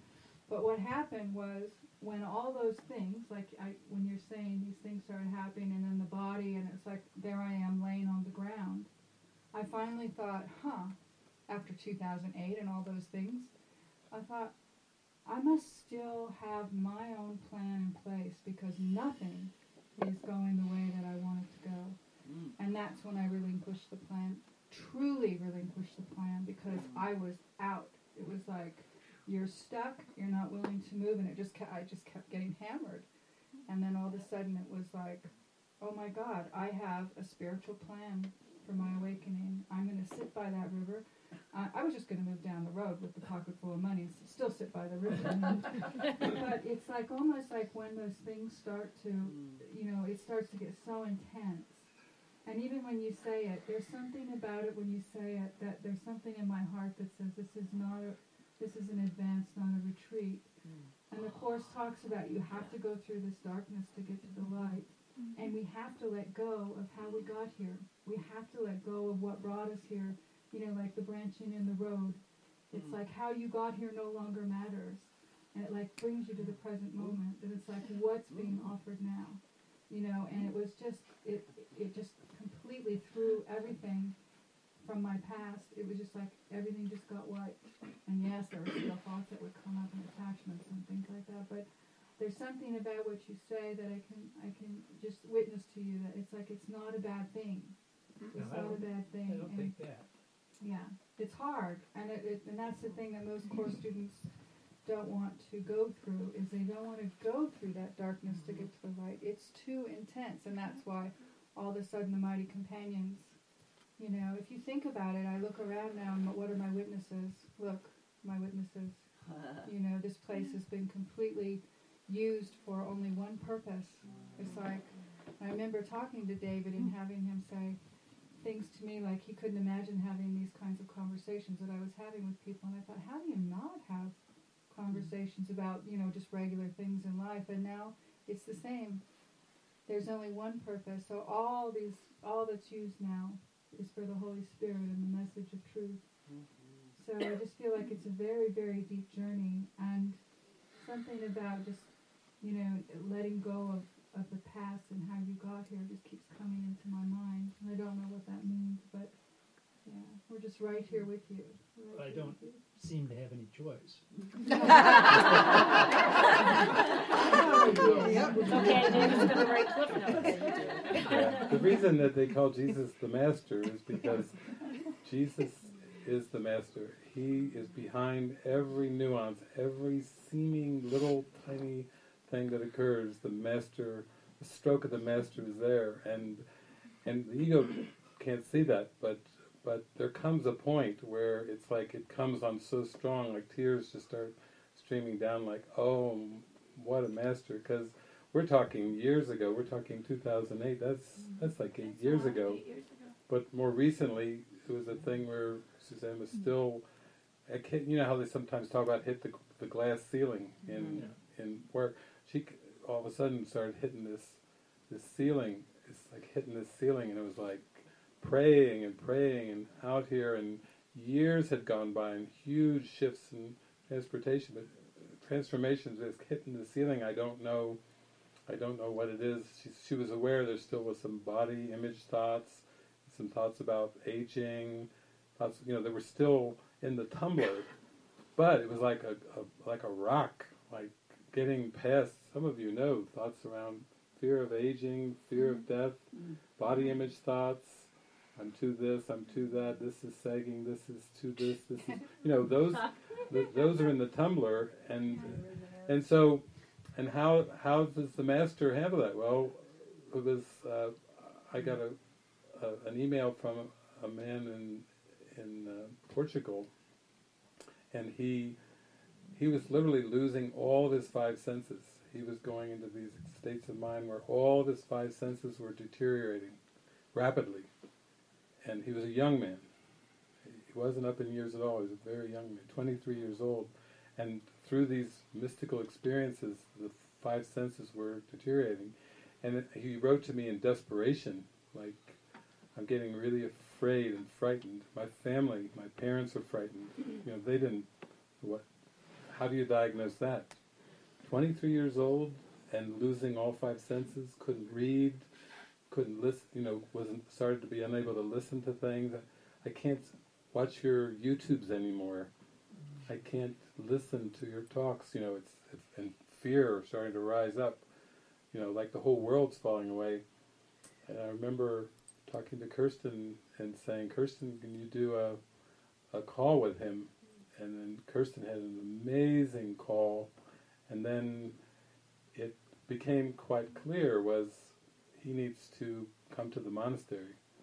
He needs to come to the monastery. He needs to come from Portugal, the monastery. So he did. He came here, and through the nurturing with Suzanne, Michael, all the ones here, he started to regain his ability to hear things. Even watching a Jesus movie, he could barely watch it because of the intensity in his mind of losing his senses. So he slowly got nurtured back. His parents were like, oh, it's a miracle. Who would have thought going to a rural monastery in Utah would pull him out of that? But then Jesus comes in and started to use it. Had Suzanne get involved in a relationship with a 23-year-old man, the nutcracker, only the master. You've got body image thoughts, you've got aging thoughts and everything. Only the master can come up with that. And all the nutcracker. And was it a surprise? You think to Suzanne? She was like, No way. no way. But Jesus, oh yes way. Yes way. So you see, we have to be willing to accept whatever, because the master knows the way to crack the nut of the ego. And the master knows the way. There is no other way. The ego is not going to help you crack that nut. The ego doesn't want to crack itself. It wants to puff itself up. It's a childhood song, and the thing is, it's like this deep plan of awakening. It's so profound. He had this childhood song, wasn't it? His mother used to sing to him that he'd forgotten all these years, and then when he was going to come here, he started to remember this childhood song his mother used to sing to him, and it was, God, it just feels so profound. It's like, go and be with Suzanne by the river, and she will awaken you, or she will take you to God. That was the childhood song his mother used to sing. You know what's so amazing, you guys, is this you can't make this stuff up. Nor would you. It's so amazing. We have countless miracles to share, like how once the mind is truly given over to one purpose and you accept the means. You see, you have to accept the means that are given. Means that the personal self would not choose. No, right. Because they undo the personal self. And that's the thing, in one of my one-on-ones, it was, there was this confusion that would come in, but actually the way was shown, and she already knew it. So it's like this acceptance of the means. And it's beautiful when you do that, because there's huge resistance to the light, and there's huge resistance to chopping these concepts and dissolving them in that light, because they're the only thing that we've ever known to make us feel safe. So there's innocence underneath this, it's like there's innocence, but in order to allow the mind to be filled with the truth and the light of who we truly are, we have to accept the means. And we keep saying we want to, we want to study the Course in Miracles, we want to hear the Holy Spirit. I had a plan in my mind. And every single time something would happen, I would just try to go deeper into my own plan. And then finally it was just like so obvious. It's like, I have to let go of my plan. And it scared me. You bet it scared me. It was like, I don't know what's going to happen to me, you know? And so that's why when you come and it's like there's just this honor of even turning towards the light, because there is such courage for an authentic awakening, for authentic forgiveness. Forgiveness is the key to happiness. So we have to practice this true, deep forgiveness of all the things that we hold true. I mean, can you imagine the ingeniousness of the ego thought system? Like, all the things that we value are the things that enslave us. They're not the bad things, they're the good things. I was the poster child for all the good things. I had a good Thor husband. I had a great place, you know. I had a horse, a cat. I had it all, you know. I had a great family. I had it all. And I still have the experience of the family, not in the way that it used to be held. But when I see them, it's glorious, you know. But I have a different mission. And so things had to be looked at in the mind and loosened and let go of. But there is not a sacrifice. Did I feel that there was a sacrifice when I was going through it? Yes, I was afraid. But I love to be able to witness and say, there is no sacrifice. Are you kidding me? Look at our life. It's beautiful. It's a testimony of, I've got you. I have you. Just be willing to let me have you. And stop hanging on to your plan. Yeah. And Calico, you know, even the steps you've taken, you know, it's like the Spirit, all the angels are just cheering you on. I know. And each step can seem big, but actually it's again, what direction am I moving in? Am I unwinding? You know, those are the questions that we would ask, even when Jason and I were down by the river with Suzanne, and she was talking. I was sharing the new plan. She was sharing the new plan, the new house, and then. And I'll build a place. I said, I'll build a place for you, just so you can come, like little huts by the river, and you and Jason can come. Yeah, we were down there by the river, and then she there. went into like a 10-minute spiel about how wonderful her husband was, and she went on and on and on how wonderful and wonderful. And I think it was Jason who asked the question. Wasn't it something to the effect of, "Is your husband helping you with the healing of your mind?" Jason asked. And I burst out laughing. And then, and as soon as I laughed, because he's beautiful and he was wonderful, but he was not interested in spirituality. So I burst out laughing, and I would always have all these deep conversations with friends, you know, not my husband. But I did. I burst out laughing, but in the moment I laughed, I felt the whole crack of the universe. You're done. And David, what you said, David, was he sat up and he goes, I can't imagine getting all of that from a person. My safety, my security, what a beautiful blah, blah, blah, blah, blah. All these, I thought I was bragging. Oh, all these accolades. And then when he said that and Jason said that, it was like a double whammy. And all of a sudden I knew I was done. And I could, it was like I could feel it in my heart, like, oh my God, I have missed those 9 chapters on specialness. And, you know, I've been out here managing my healing. And so it was very powerful. Very powerful. Calico, you had? Yeah.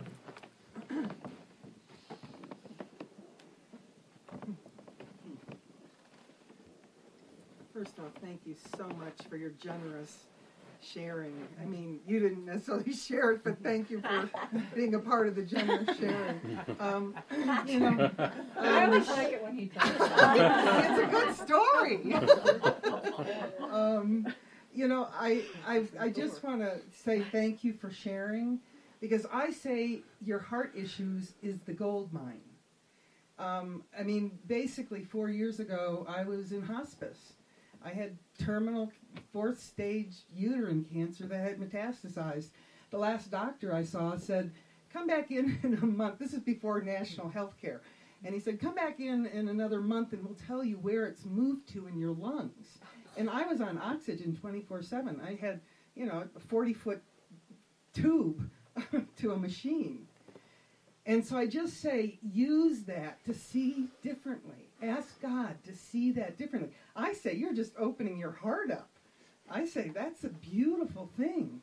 I mean, I get this place on some level, and I don't know where it's coming from or how. This is sacred here. This is sacred.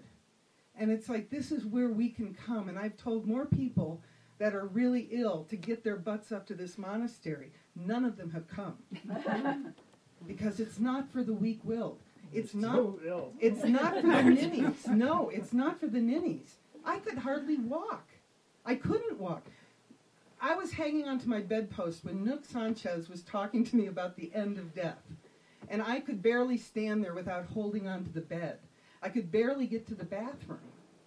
And it's like, I didn't do this. Because when I got cancer, I was a chiropractor.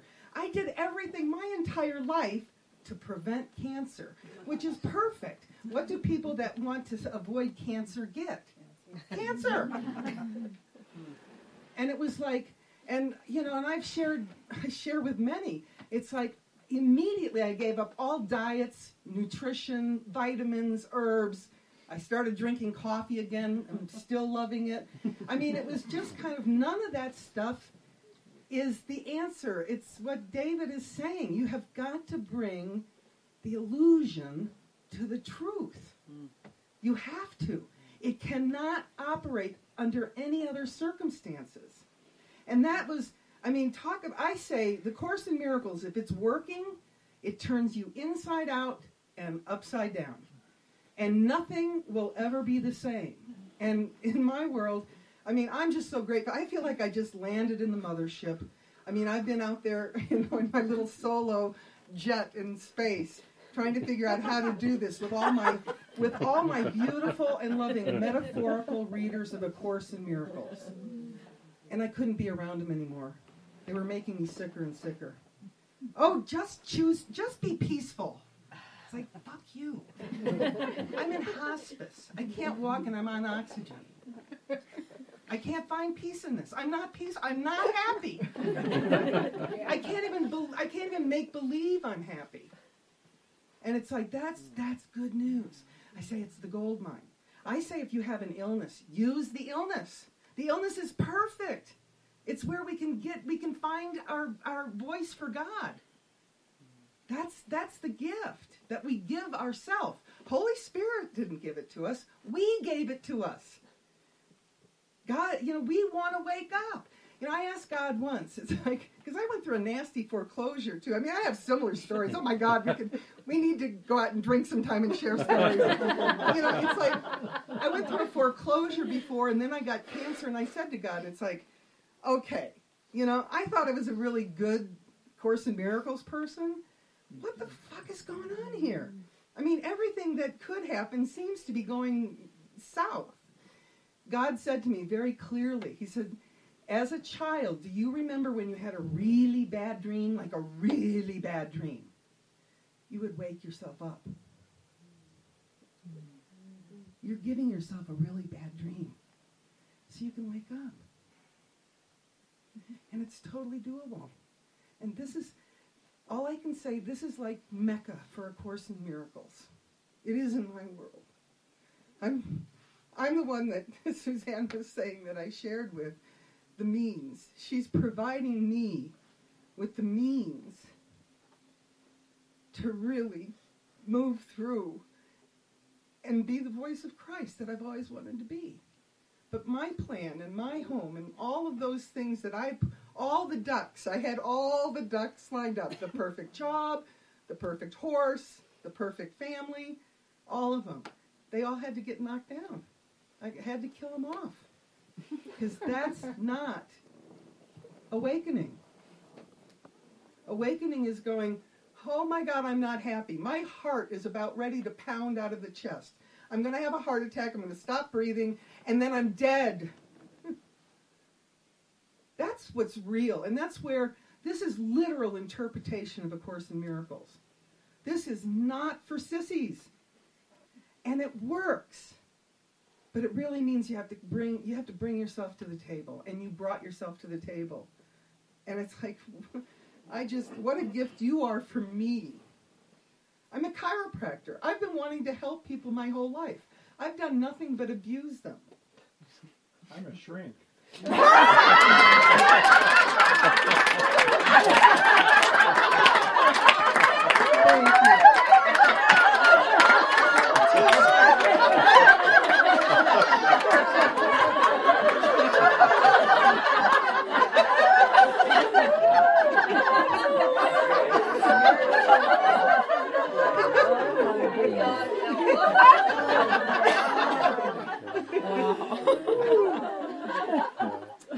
I think that's beautiful with both of you, because you both have really led long and really dedicated lives with the Course. But when you come at the Course from the perspective of the human being, there's a part in your heart that's just working with the Course day after day, week after week, month after month, year after year, going, I hope this works. I hope it works. I hope it works. But there's a desperation behind, I hope it works. Like, it's so radical. And the thing about it is, when you come into contact with people that have actually come into a living experience of it, it's the difference between meeting somebody talking about yoga or non-duality and going over, and you happen to be wandering someday in India and you get into this house, you don't know it, you happen to be in the same room with Sai Baba.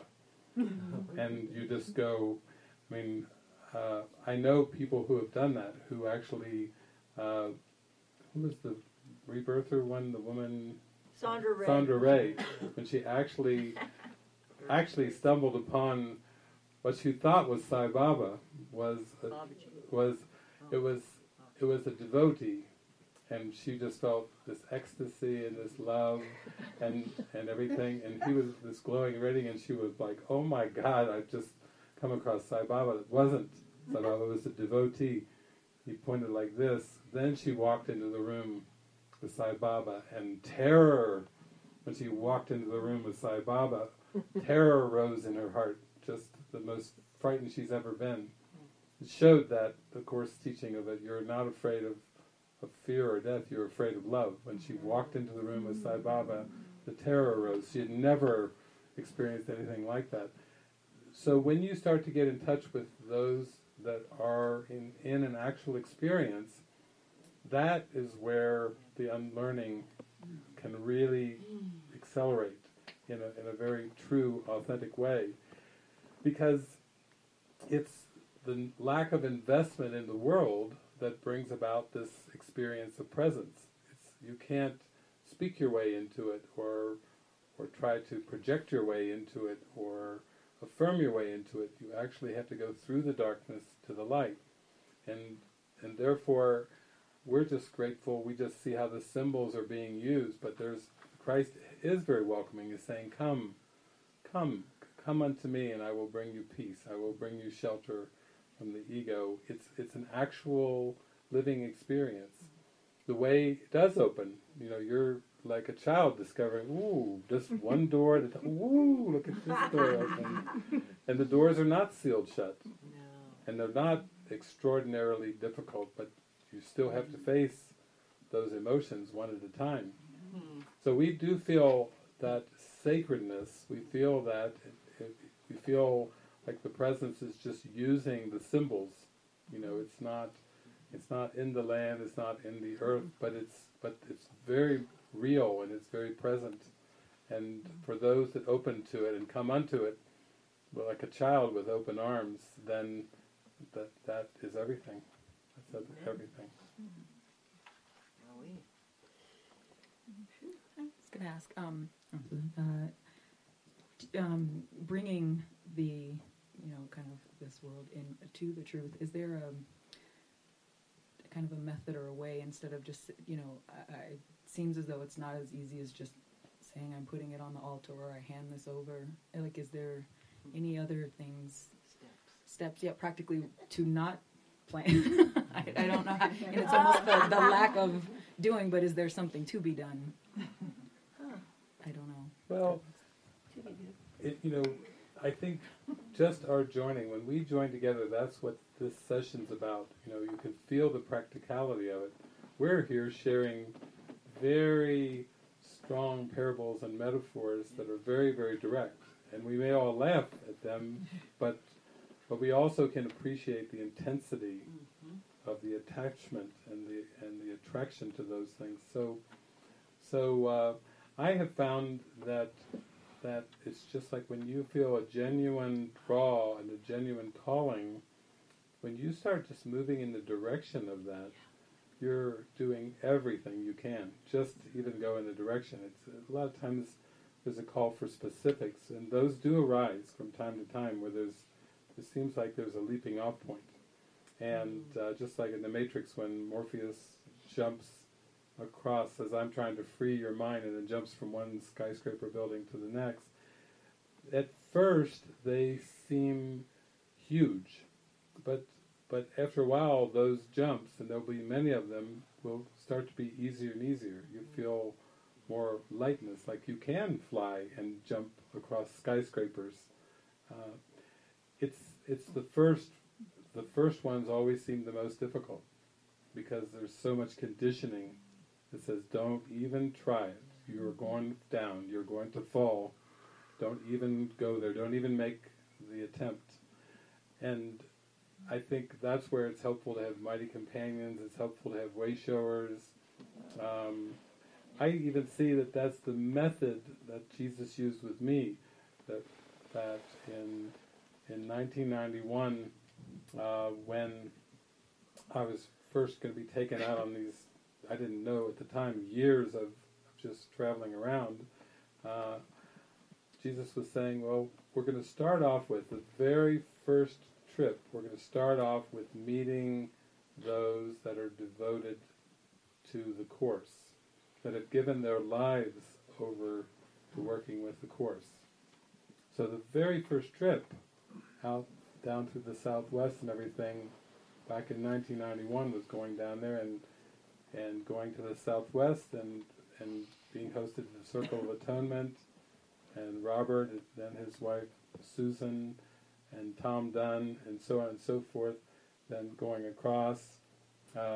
Next he took me to meet Beverly Hutchinson McNuff and her mother in LA Miracle Distribution Center up the coast to, at that point, California Miracle Center. Tony wasn't there at the time, but I had people talking to me from the church. It was a Course in Miracles church.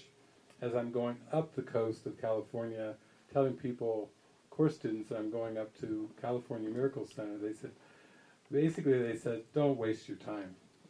Don't waste your time going to California Miracle Center. I said, what? What's the deal? Jesus is telling me to go there. They said, don't even waste your time. It's a church. It's a Course in Miracles church. They're ordaining ministers. Don't even waste your time. Well, I left. I said, what did we do, Jesus? We're going to California Miracle Center. And then on up to meet my friend Dorothy in Whidbey Island, who had worked at Roscoe, lived with Ken and Gloria for years, all the way across. So basically, trip, going around God's Country Place. We're going to God's Country Place, which was the forerunner of Endeavor Academy. Jesus took me there. He was taking me all over the place, but it was just to the ones that had dedicated their life to working with the Course. Feel the gift of dedication. Feel the gift of devotion. So every little step reinforces moving in the right direction, and you don't have to know the way years ahead. All you have to do is get into that feel. What feels like you're moving in a helpful direction? And that's what Calico's been speaking of. She just felt it, and she started to follow those prompts, those little nudges, as you've been doing. Doing Miracles Virtual, there was a prompt, and then I've seen you every single time. There you are. There's Alexa. There she is again. There she is again. There she is again. Again. Mystery School. Up. I'm going there. And there you were, out in California. You and Rita. Oh, we find each other. We're both going to the Mystery School. There, someone, a mighty companion. Both came here. Those little steps just start to unfold, and you don't have to know how it's all going to happen. You just have to follow those steps. Yeah, I had people would ask me, why are you doing this? Why David Hoffmeister? We need do nothing. They would take profound teachings and make them into spiritual cliches. And what happened was I would just answer and say, because it's what was given. It was obvious. It's like, I had been spiritual window shopping for quite some time, right? Little of this, little of that, little of this. And I kept hearing, you have to choose one. And I did. I chose the Course when I came out here just to heal my mind. And then all this started happening. But people were very much like, what? Why do you have to join a community? Well, for me, it's what was given. Why would I say no to what the Spirit is just making so obvious? Now, if I would have stood there and argued and said, oh, I might want to go off and, go to Tibet for a while or do something else, it's like it's really dishonoring what's being laid out in front of us. And it really is about following. It's not about trying to figure it out. It's right there in front of you. If your heart really wants it, it's right there in front of you. And it will just take you by the hand. And you don't have to guess. But it's this constant resistance to actually taking those steps because of the fear of love. So it's like I just say, well, my gosh, I prayed, I kept hearing, you need to go deeper, you need to go deeper. I didn't know what that meant. And then I get in my inbox something from this one, and it's like, that's the same voice that and I've been through a lot of teachers, and he did not fit my idea. I wanted a moochie guy. But it was clear. And all the concepts would be broken. All of them, including my idea of spiritual teacher. So it was just so beautiful, so grateful for what is given. It's so simple when you're willing to take what's given. And no sacrifice. I think you realize that how deeply rooted the belief in sacrifice and that fear is, that of course it's going to take the master to wash that one away. That's like a jugular. The guilt and fear of that sacrifice idea. Look at, even with Catholicism, in the name of Jesus, the first church, penance, sacrifice, and there's a lot of guilt there, and Jesus will address that in the Course. Many sincere Christians, he will say, there are many that have good intent to follow Christ, and we have to acknowledge that they had good intent, but he said, trust not your good intentions. He comes even in with that depth of that. What I've noticed is that nothing is wrenched away from you. He says you won't be hurled, into the light. You won't be hurled into eternity. Well, the way it was in simple terms was as I applied the Course, and I took everything that was coming to me through the Course as my own lesson. Even when I would try to, what about this one, that one, Jesus would always say, your lesson, sure lesson, like a broken record. It's your lesson. I said, it's your lesson, it's your lesson. What about, no, it's your lesson. It was just, he had to drill that home. No, just your lesson, that's it. Don't even go there with this another person, another path, another place, another teacher. Don't even go there. And then, as that came in, and I became lighter and lighter and happier and happier and happier, that love draws forth witnesses to itself. That's how the mighty companions come in, is through the purification of your own heart, of your own mind. Then the mighty companions show up as reflections of what? Of the mind, of the one mind. That's the way it works. It's not that there are special people or more loving people. You just start to attract, because your thoughts are becoming purified and the whole world is just a reflection of your thoughts. You attract the mighty companions. You don't make that special, you don't make that unique, you don't make it different, you just go, hallelujah, there's some purification happening. And then I noticed that it was right around 1989, when people started showing up to me and saying the most curious thing. It was the funniest thing. They would come to me and they would say, you are my teacher. And I would be like, what? What is that? And then Jesus would say, remember the teacher's manual?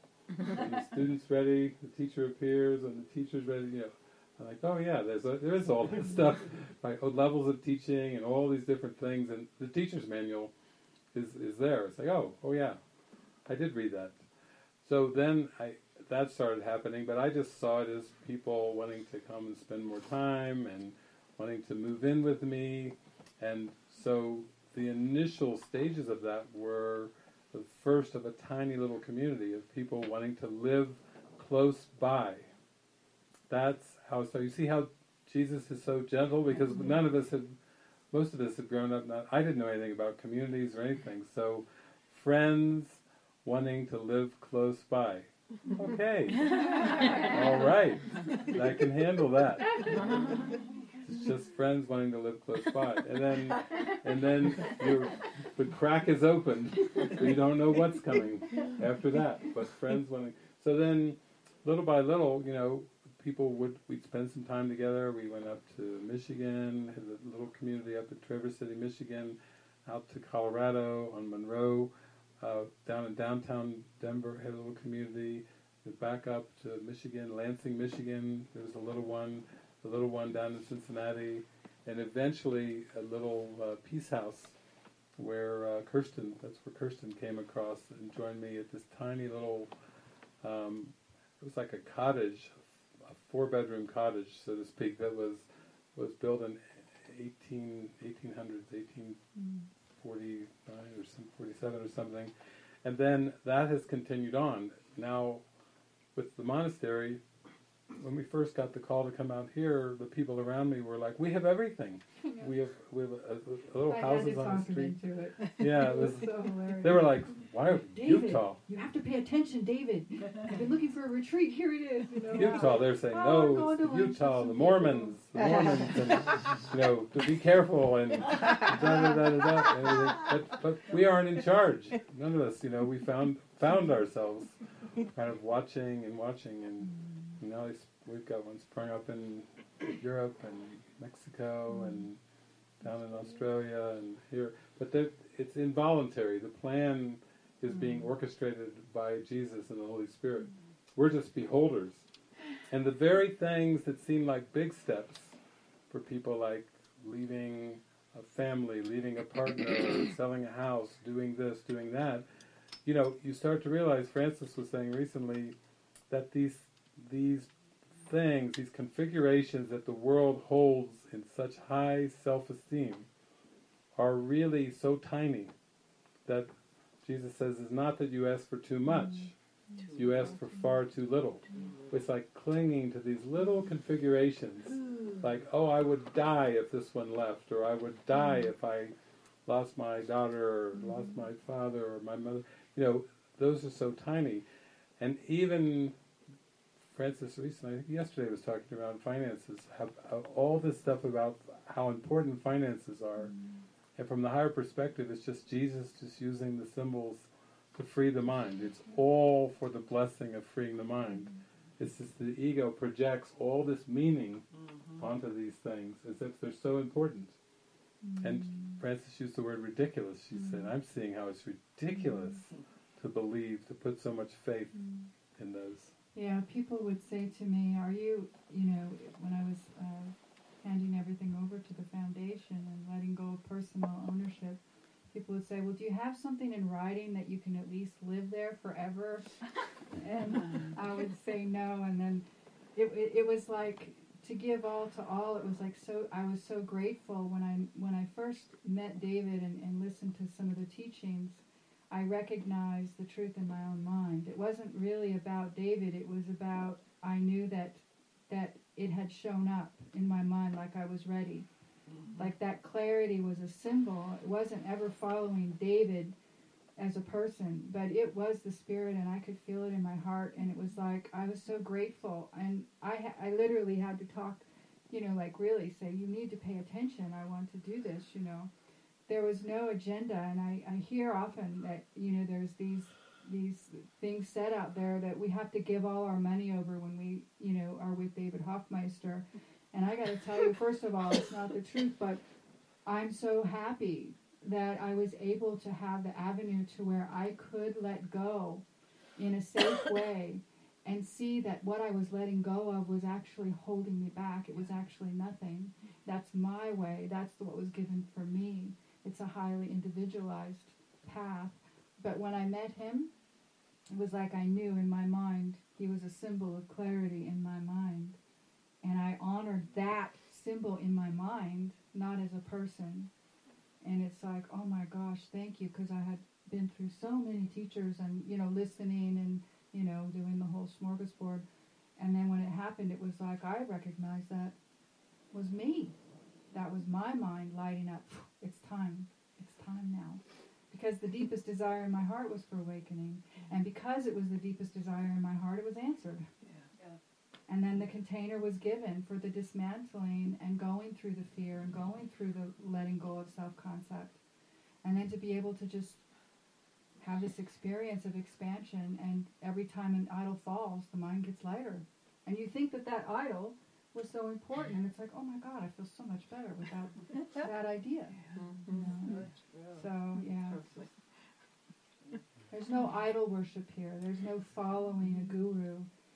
It's following the Holy Spirit, and it's being grateful for the context to be set for the mind to be able to rest and fall back through forgiveness, to fall back into the abstract light that we're so fearful of.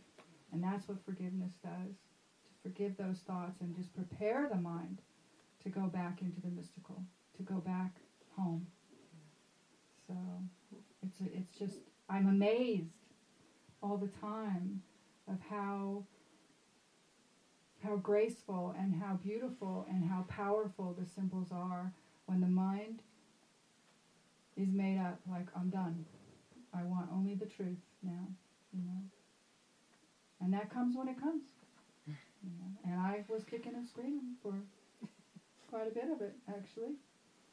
It wasn't like la la la. It was like damn. David says, awakening, this path is like damn. And I've said a lot of damn.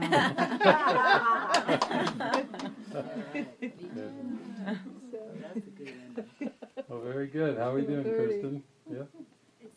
It's Time to go What back a into the session. silence. Yeah. Holy moly. Yeah. That was fun.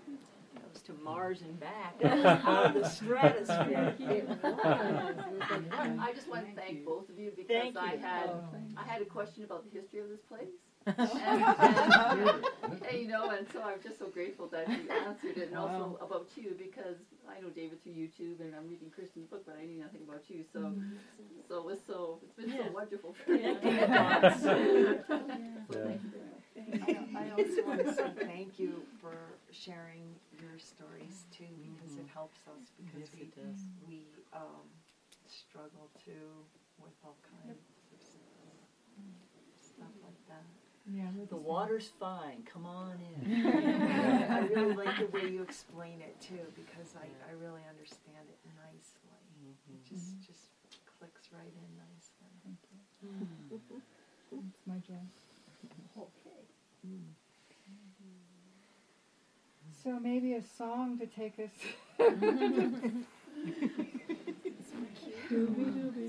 Your Kristen.